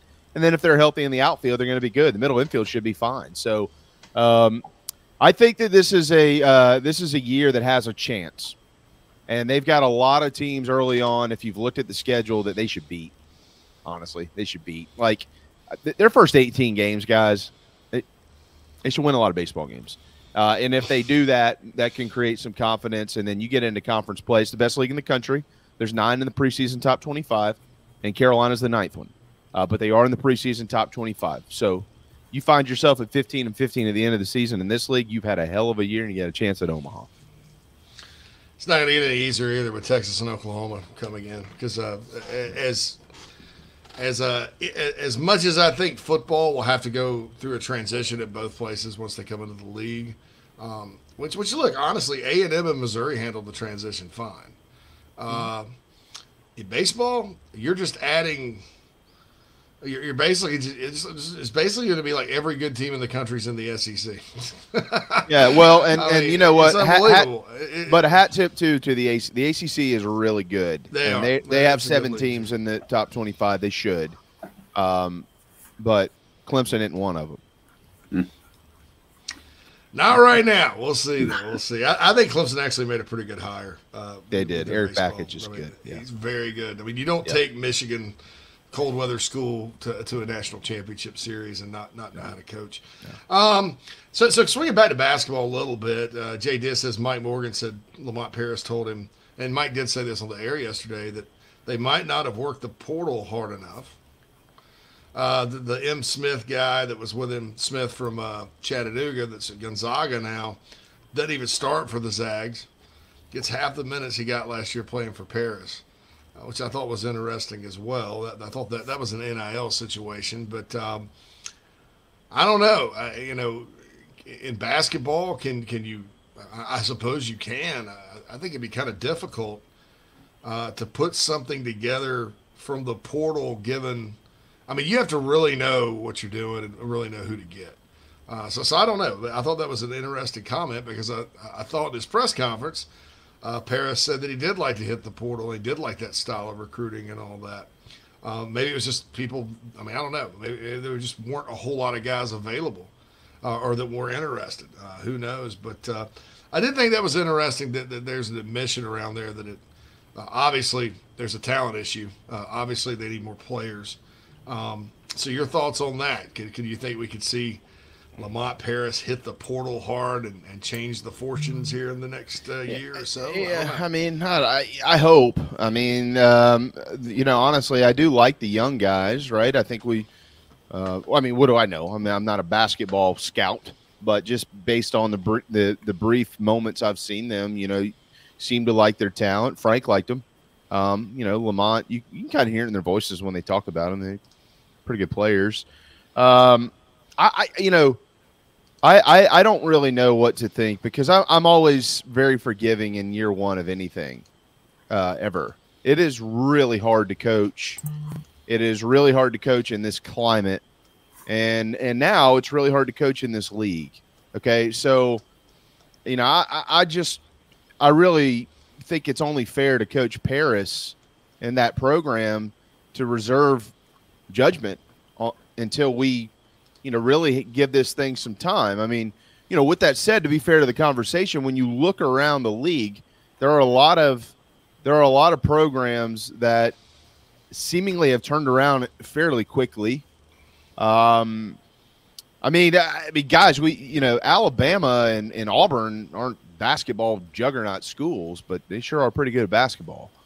Regardless of what just happened down there, that awful situation in Tuscaloosa, holy smokes. So you see that, you look around the league and you see those things. And of course, it wasn't that long ago that South Carolina was that. They went to the Final Four in 2017. But then you look at your program now with, best freshman in the country, and you bring in this kid who's like LeBron James's nephew, and you like to think that you'd be better than you are, and you're really not good at all. So I'd like to hold judgment on it. With that said, I mean, look, the limited knowledge that I have in basketball, guys, I can sit here and talk baseball with you all day and football and things like that, and we can do basketball too. But I have leaned on the basketball people that I know to make sure that the things that I say are somewhere in the ballpark. Okay. So I want to be fair. I don't like their style of basketball. There's nothing that shows that this team is connected in any way, shape, or form on the court or off of it. And I might be dead wrong, but you just kind of run into the paint and kind of look around. Oh, nobody's open. I'll just try to shoot it. Oh, that ball got swatted into the fifth row. That's kind of a lot of their offense. It's kind of strange. And then you watch some of these mid majors, like the Colorado States of the world, or the Furmans or whomever, less talented kids. Most of them are a little bit older. They go there, they kind of stick around for a little while. But crisp ball movement. Everybody's kind of on the same page. Your feet are always moving. You're drawing fouls. You're in. You're out. I mean, it just looks like a crisp brand of basketball compared to what we play, and that's what's been a little bit disheartening. But again, it's year one, and you don't know the rhyme or reason for the things that happen on the floor. And so, certainly in my mind, we're going to give them a pass here, but it is really difficult to watch, and it's very, very disheartening. This team was only 2 wins from the tournament last year, and now they're not even in. If this tournament was 300 teams, they wouldn't be in it. Absolutely. Mm-hmm. Absolutely. I'm with you there. I mean, that sums it up pretty well. It was because ball movement's one thing I do notice, and it's just it's not. I haven't, yeah. It's just not there. I mean, it's just not there. And it's interesting. When they win, it's fun because it's they're all over the place. It's moving around, and then but these past few games have just been just nightmares. Well, I mean, look, I said right here and looked at y'all last Wednesday after they beat Kentucky, and I said, hey, look, if you actually look at the next few games, look at the recent success they've had over a couple of these, actually most of these teams, and look at how these teams are playing. There's an opportunity there. You can go out and win 2 or 3 of these ball games, which, by the way, they still can, but based on the last 2 games, they're not going to win any. But I mean, but mathematically they can. But I mean, you looked at it and you thought, okay, well, look, maybe they got some confidence in Lexington. Yeah, you win a couple games, you never know what can happen. And this isn't a team that's going to the postseason. This is a team that's supposedly building for the future. That's why you fired your last coach, who'd been here forever, in lieu of a new guy. Okay, so you want to, Phil, JC. I mean, I'm asking this question to you and everybody else that's in this chat room. Okay, when you have a new coach in any sport, is it valuable to you if you are watching them play? Is it valuable to you in how you're judging and determining their success to see if they get better as the season goes on in the first year? Like, is that a valuable judgment of a first year coach? Like, look, there's going to be baseball, football, basketball, whatever it is. Sometimes it takes a while to figure things out. We all got to get used to each other. We got a lot of transfers. We got this, that, and the other. Okay. But as the year goes on, you've all been together every day for a while. So, like, you know, if you have enough talent, you should generally start to get a little better. Isn't that fair to judge this program? Are they going to get better as the year goes along? Is that fair? Yeah. Well, see, they started off with that win over the first place team in the ACC right now. You know, well, what I'm saying here is, have they gotten any better? Well, that's what remains to be seen, right? They go up and down. Can tell? Yeah. Mm-hmm. Exactly. Yeah, they go up and down. I mean, like, you sit there and you kind of looked at the last 5 games. You look at Western Kentucky, Eastern Michigan, Vanderbilt. They lost on the road. They really could have won that game up in a tough place to play. You get blown out by Tennessee, but then you win at Kentucky. So that's a 5-game stretch where they were showing signs of life. And then you have back-to-back home games, and they just look lifeless. Well, I mean, in the loss, I don't like the style of basketball either. It's rough. No, and that's my point. Like, I'm saying, like, I think it's fair to give a guy a couple of years to get things going, especially to withhold judgment in year one. But I always look to see, regardless of the win and loss column, I'm not talking about wins and losses. I'm talking about the way that the team plays. Do they get better as the year goes along? Okay, wins and losses will come, but you need more talent. I get all that. Are you getting better or not? And I mean, I would ask somebody else, but I mean, in my eyes, you know, it doesn't seem that they are. So I just, you know, there's a lot of questions, and hopefully they'll find an answer or 100 soon. That's right. Yeah, because it's just like inconsistency. That's the only thing that's getting better as the season progresses here, is how inconsistent this team has been. Yeah, that's not the look you want. To answer your overall question, though, I would say yes, Jamie, because you know, Eddie Fogler had a couple of really rough teams first 2 years, right? And of course, building a program back then was different than it is now. But if I'm not mistaken, he beat Kentucky late one year, Emmett Hall and those guys. Well, and look, that was a boost. And I was about to say, JC, look, Lou Holtz went 0-11 in his first year at South Carolina. Here's the difference in this conversation, though. Eddie Fogler and Lou Holtz had quite the track history of success with major programs before they came to the University of South Carolina. You know, for those that are questioning Lamont Paris, I can't tell them that they're wrong for doing that, because although Lamont has been fairly successful at ETSU, he hasn't proven anything at this level. And so, you know, I think we all understand that criticism at this point in time is fair. I'm okay with it. Yeah, definitely. Definitely. My boy Jan Bennett, getting back to baseball, did say the beer tree is going to be stronger this year with the limbs. They've filled out nicely. Jan goes to these games and he tailgates, and he makes a beer tree at the baseball game, so we love that. Yeah, you're right. Jan invited me over last year. I think it was last year, and I don't know why I couldn't go. I was with Drew Myers, as a matter of fact. I'm not sure why we didn't walk over there, but we didn't. So I owe Jan an appearance next time he invites me. Yeah, no doubt. Ryan mentions on basketball, we can't handle the press. Teams are meeting this half quarter. So, yeah, good defensive teams that play defense. And I'm sure Kentucky can play defense. I don't think they did. Vanderbilt certainly not a very strong debate. But, man, you run into like Buzz Williams, Kermit Davis, and Rick Barnes. Yeah, those guys they're going to D you up. I mean, they're going to make their kids play defense. Yeah, they did. They don't handle it. They don't handle it well at all. So, which makes the win over Clemson even more surprising because Clemson, Brad's teams play good defense, you know. Yeah, I mean, you know, it's just amazing thing. That may be one of the biggest upsets in the basketball series history when all is said and done. Yeah, I think Clemson won. Clemson won the ACC with Eldon Campbell, Dale Davis, those guys in 80. Is either 1990, I think. They won it in 90. George Felton, it was his second to last year. That Carolina team had a lot of injuries. They're 14-14. Back then, Carolina and Clemson played twice every year. And so they came to Columbia at the end, and the Gamecocks upset them 54-53.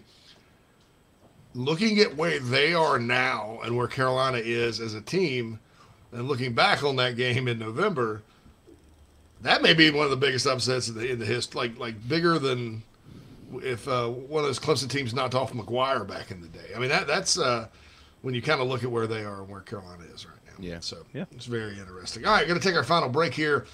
JB with his hour on Wednesday, each and every Wednesday right here on Inside the Gamecocks, the show. We'll be back after these messages. If you're looking to sell or buy multifamily property right here in South Carolina, the Burgesson team of RE/MAX at the Lake can help you get to closing fast and easy. Adam and Derek Burgesson both are very proud Gamecocks and are more than happy to assist you with any of your commercial real estate needs all across the state. You can email Adam at aburgesson@remax.net. That's ABERGESON at remax.net to get your next deal underway. The Burgesson team, proud sponsors of Inside the Gamecocks. I love the smell of napalm in the morning. What's up, Gamecock fans? This is Pitcher Noah Hall. If you want some delicious food for your event, I suggest visiting nanasporch.com today to find out what they all have to offer. It's really good Southern cuisine based out of Charlotte, my hometown. I hope you guys go check it out. Go Cox and go Nanas.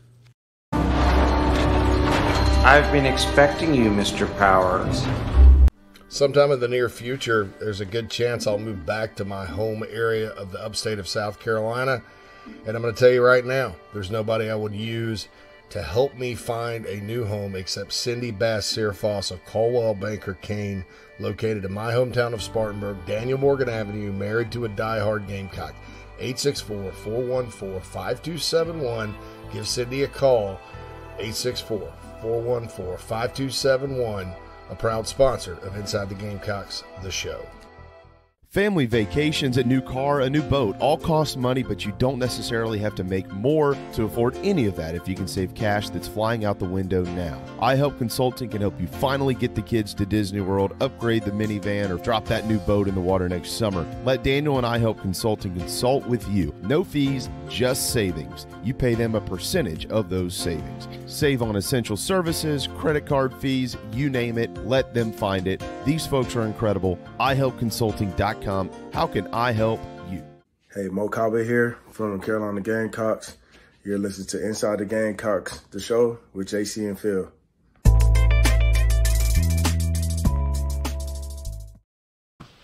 Welcome back to the show, everybody. Inside the Gamecocks, the show presented to you by Express Zoom Rooms in Columbia.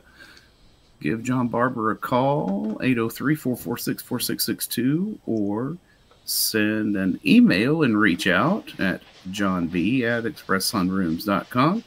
Set up a no-obligation consultation about some potential additions or a backyard retreat for your home. And, of course, we're back. McKellar Enterprises guest line with JB, as always. I actually might do that because we've got call John?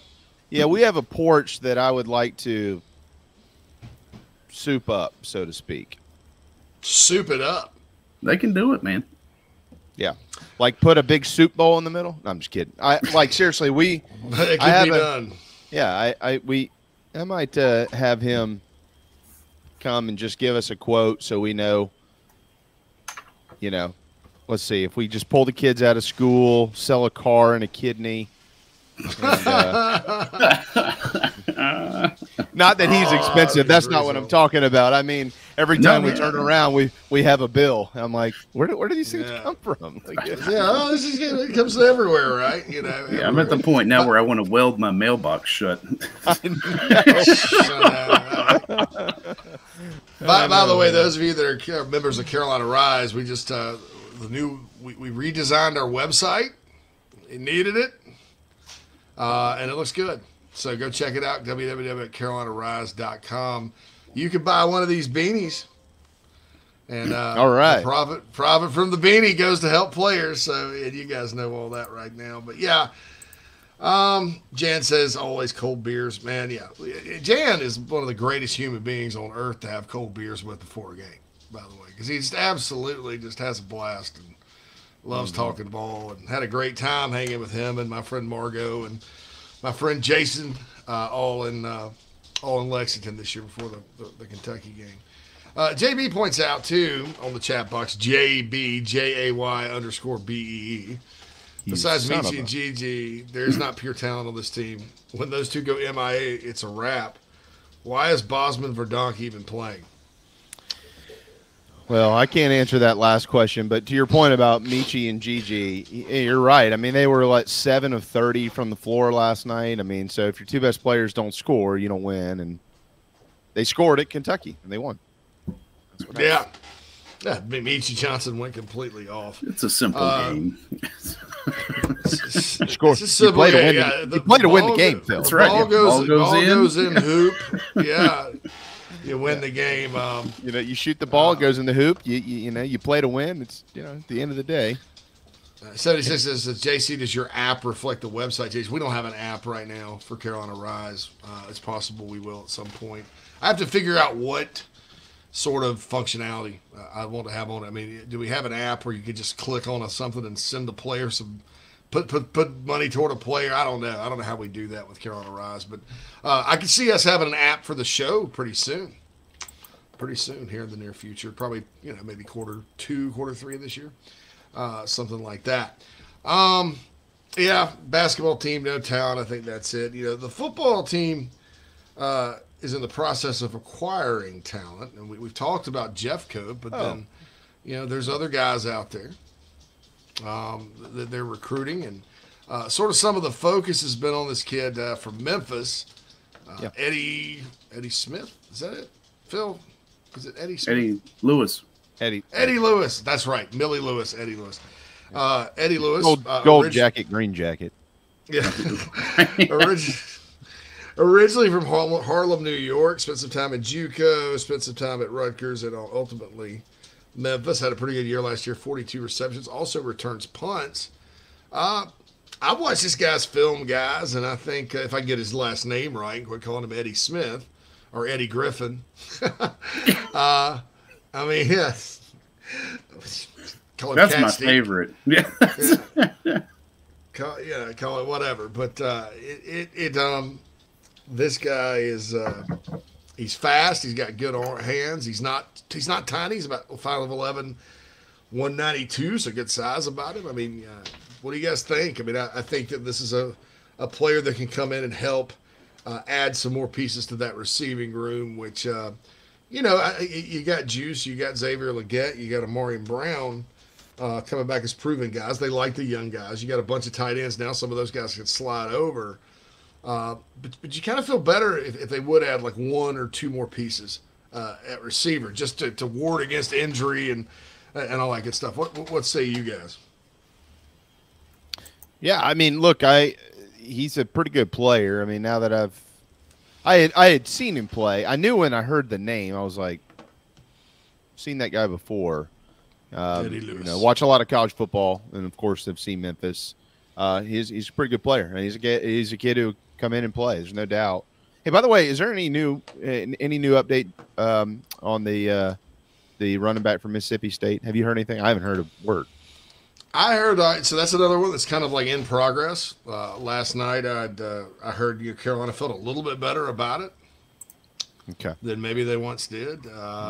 Maybe an NIL situation here. It wasn't that's involved, but also JB, I heard.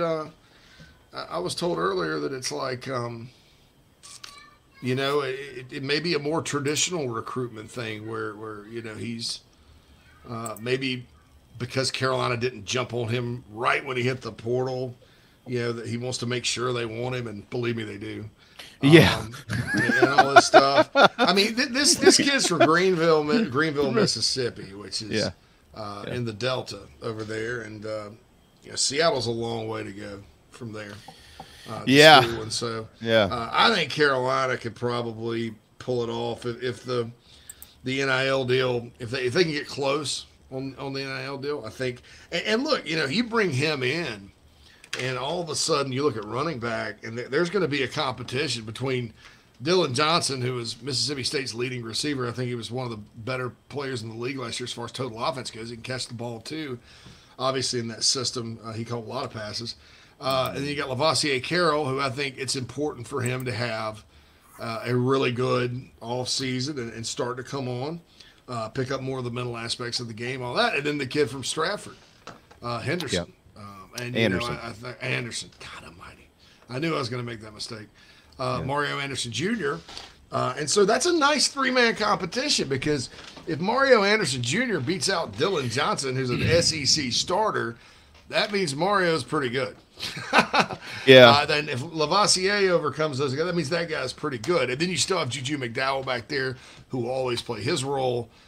We mentioned Dante Miller coming back. And I think if you get Dylan Johnson, you start to kind of feel like, well, at least you've got somebody that's proven there if these other guys don't work out, the younger guys or the guy from Newberry or whatever. So, I think he's almost an under the radar important recruit for this program right now. Yeah. Denny McDaniel, the head coach at Stratford, told me that, not only is Anderson powerful and fast, but he's a leader. And he said he'll probably go in there and end up being one of the hardest workers on the team. He said he'll call you out in a hurry. Those type things. Now, let me also add to this, because most people, they hear a head coach say something about a player. It's very rare ever, right, that you hear a head coach go, yeah, he ain't very good. That doesn't happen. Okay. I understand that. Can't play. I will add this. I've known Denny for 24 years. If Denny didn't think he would fit in at Carolina, he would have told me. He would have said, and I wouldn't have anything to say. I wouldn't even tell you that I talked to Denny. So he said, no. He said, I think it'll take him some time to adjust to the speed of the game, but I think he's a kid who once the season gets here, he'll be ready to go, and I think he'll be okay. So that's good, and then if they pull the kid in, I mean, let's remind everybody too, and y'all are the best people to remind everybody, because you talk about it every single day. Yes, kids are transferring and things like that right now. They're going to do this again at the end of spring practice. More players are going to leave programs and transfer. So, if you throw your pen up against the wall or blast your computer screen because you don't get the kid from Mississippi State, or, oh my God, we're not going to be able to run the football, Beamer screwed it up, it's time to fire him and hire, Tom, Dick, and Harry. We hear these guys all the time who freak out over every little thing. There's another period coming up. Okay. That's number one. Number two, you got a different leader on the offensive side of the football named Dow Loggins. And number three, you've got spring practice, and I don't know if anybody else believes the same thing I do, but spring practice is the time for you to, practice. That's where you see guys improve and figure things out. They didn't bring Lavoisier Carroll in for nothing. He was not ready to play last year. Okay, he's got a ways to go. There's no doubt, but that's what you do. You practice in the spring. That's why it's there. So, they're going to be okay. They're going to be fine. I'll get worried in August if you get two of these guys who are down with an injury and you didn't bring anybody else in and you're going into the season with one running back. That's when I'm going to worry. But for now, I'm not going to waste my time on it. I think these guys are going to be okay, and there's a lot of moving parts. And our brains, guys, are all still connected into the past version of college football, which mine is too, all the time. Oh yeah, I'm still totally. That's how we grew up. It's all we, that clock and calendar has been what we've lived by every year. So our brains are there, and then we have to come back and kind of remind ourselves, like, oh yeah, like it's always kind of moving, and we don't ever really actually know what's going on behind the scenes. I think they're going to be okay.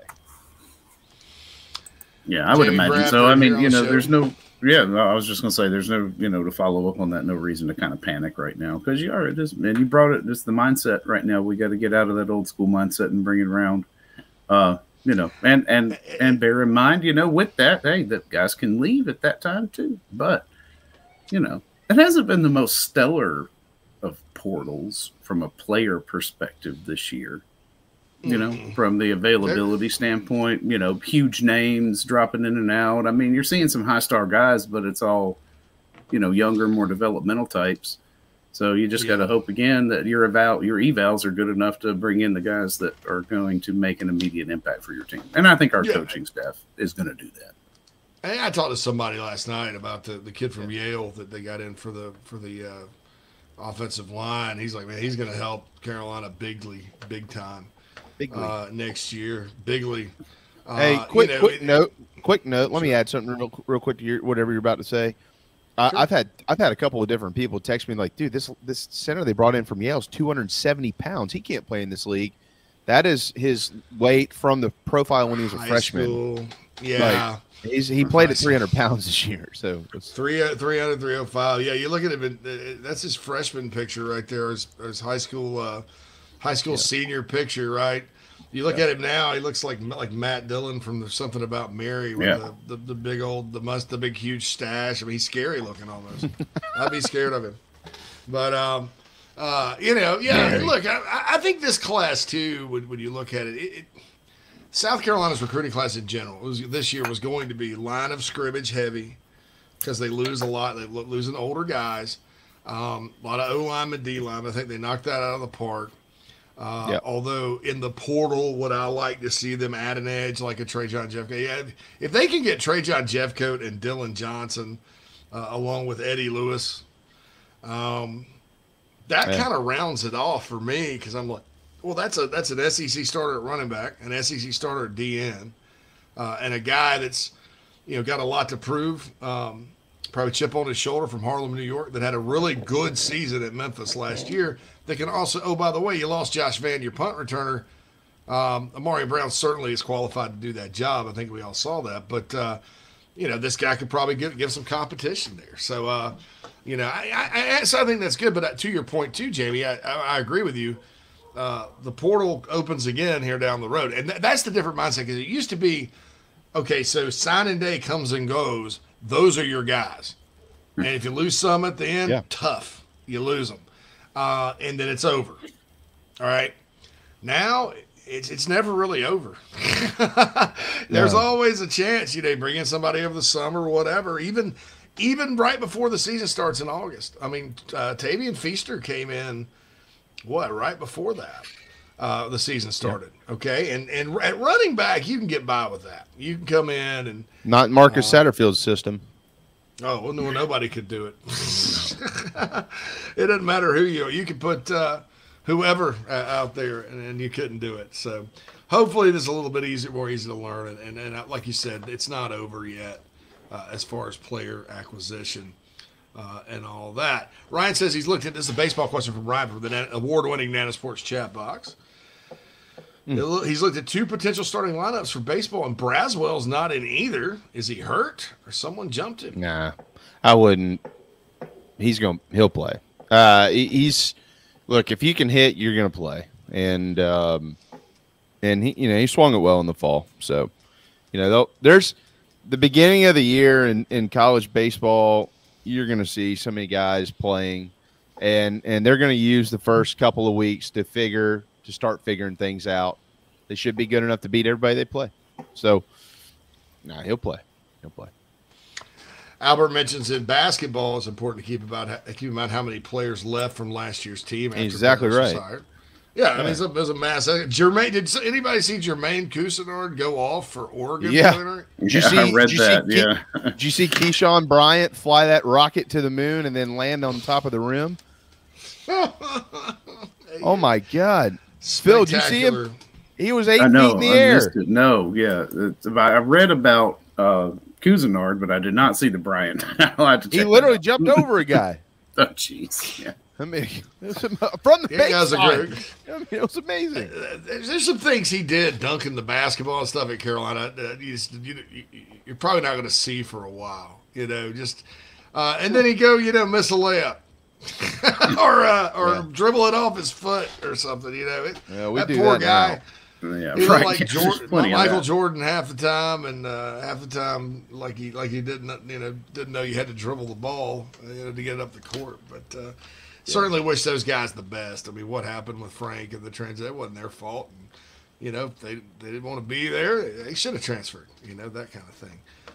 Craig said he missed his share of dunks too. Yeah, Frank's last game, it was a microcosm.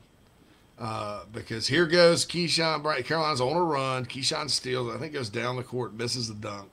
Yeah. Carolina never got back in the game. They lost to Mississippi State pretty badly. Connor asks, is Jeff Coe still in play? Until I'm told, absolutely no. When they move on, that's it. I'm just hesitant to put anything out because it's like such a report something because it's such a fluid situation. And Hughes asks, what's the Jeff Coe situation? Basically, he's having trouble getting into Carolina because of something that happened off the field in 2018, way back in the day at Missouri. And so they're working through that. And after being told what exactly happened, I think it would be a real shame if whoever makes the decision, who's the decider here, makes the thing there. Krager, big Spur hats, yes. We do have some available. I want to go back to Quantrell asked twice, and I never answered. I'm sorry, bud. Who would you say Will Sanders compares to in Major League Baseball, and as the first round hype warranted? That's a hard question. I would say from a body type, he reminds me of a guy that used to pitch for the Angels, Jeff Weaver, but their arm slots aren't the same. But from a body type and just kind of from a stuff standpoint, very similar. Is the first round? Yeah, that's real. He's got it. He's going to be in the mid to upper 90s. He's got 3 pitches, and if he's getting that changeup and that slider across for strikes, he is a legitimate Friday night guy in the SEC. So yeah, righties with 3 pitches who throw in the upper 90s and pitch well in this league, they're first rounders, and he's got a chance. Well, I'll see what happens, but he's got a chance, no doubt.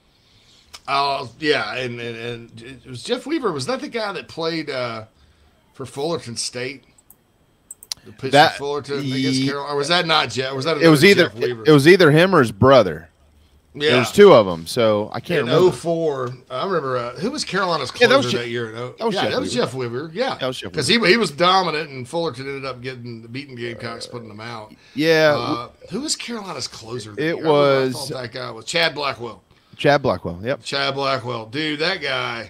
He had a chain. He was one. I would look at him. I was like, I don't know that I couldn't hit. 150 pounds, soaking wet, maybe. Yeah, I was like, I couldn't hit what he's dialing up here. Yeah. Krager, I'm going to get him on it'll be on the Carolina Rise site. We'll have Carolina stuff on it, but it's going to be called, because we got the new site, so the old Carolina Rise site is going to become Inside the Gamecocks, the store. So we'll have all the Carolina Rise stuff there. We'll have stuff from the show there. We'll have Big Spur stuff if you'd like to get a Big Spur hat or whatever. 100% of all the money from the Carolina Rise stuff goes to Rise, and then a percentage of everything else goes to Rise too.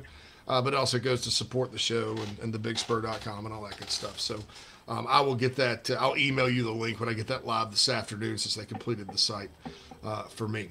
All right, guys, lots of good stuff here today. And it's kind of a waiting game with Jeff Coe, the rest of recruiting. But any final thoughts, Phil or Jamie here? Man, I'm just happy to have everybody back. After a day off yesterday. It's nice.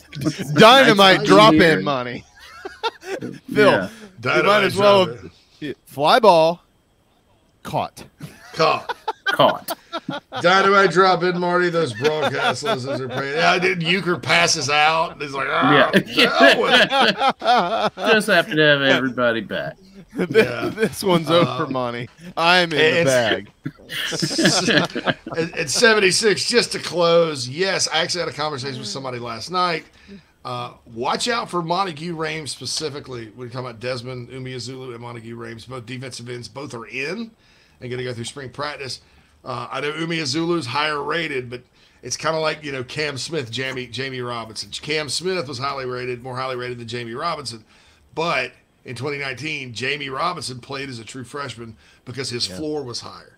And so look out for when you're doing the Rames Umeozulu comparison. Don't be surprised if Rames is the first guy up among those. You know, Umeozulu. I know we got to go. I think he's actually a little bit heavier. But when I saw a couple, I think a video of him the other day on campus.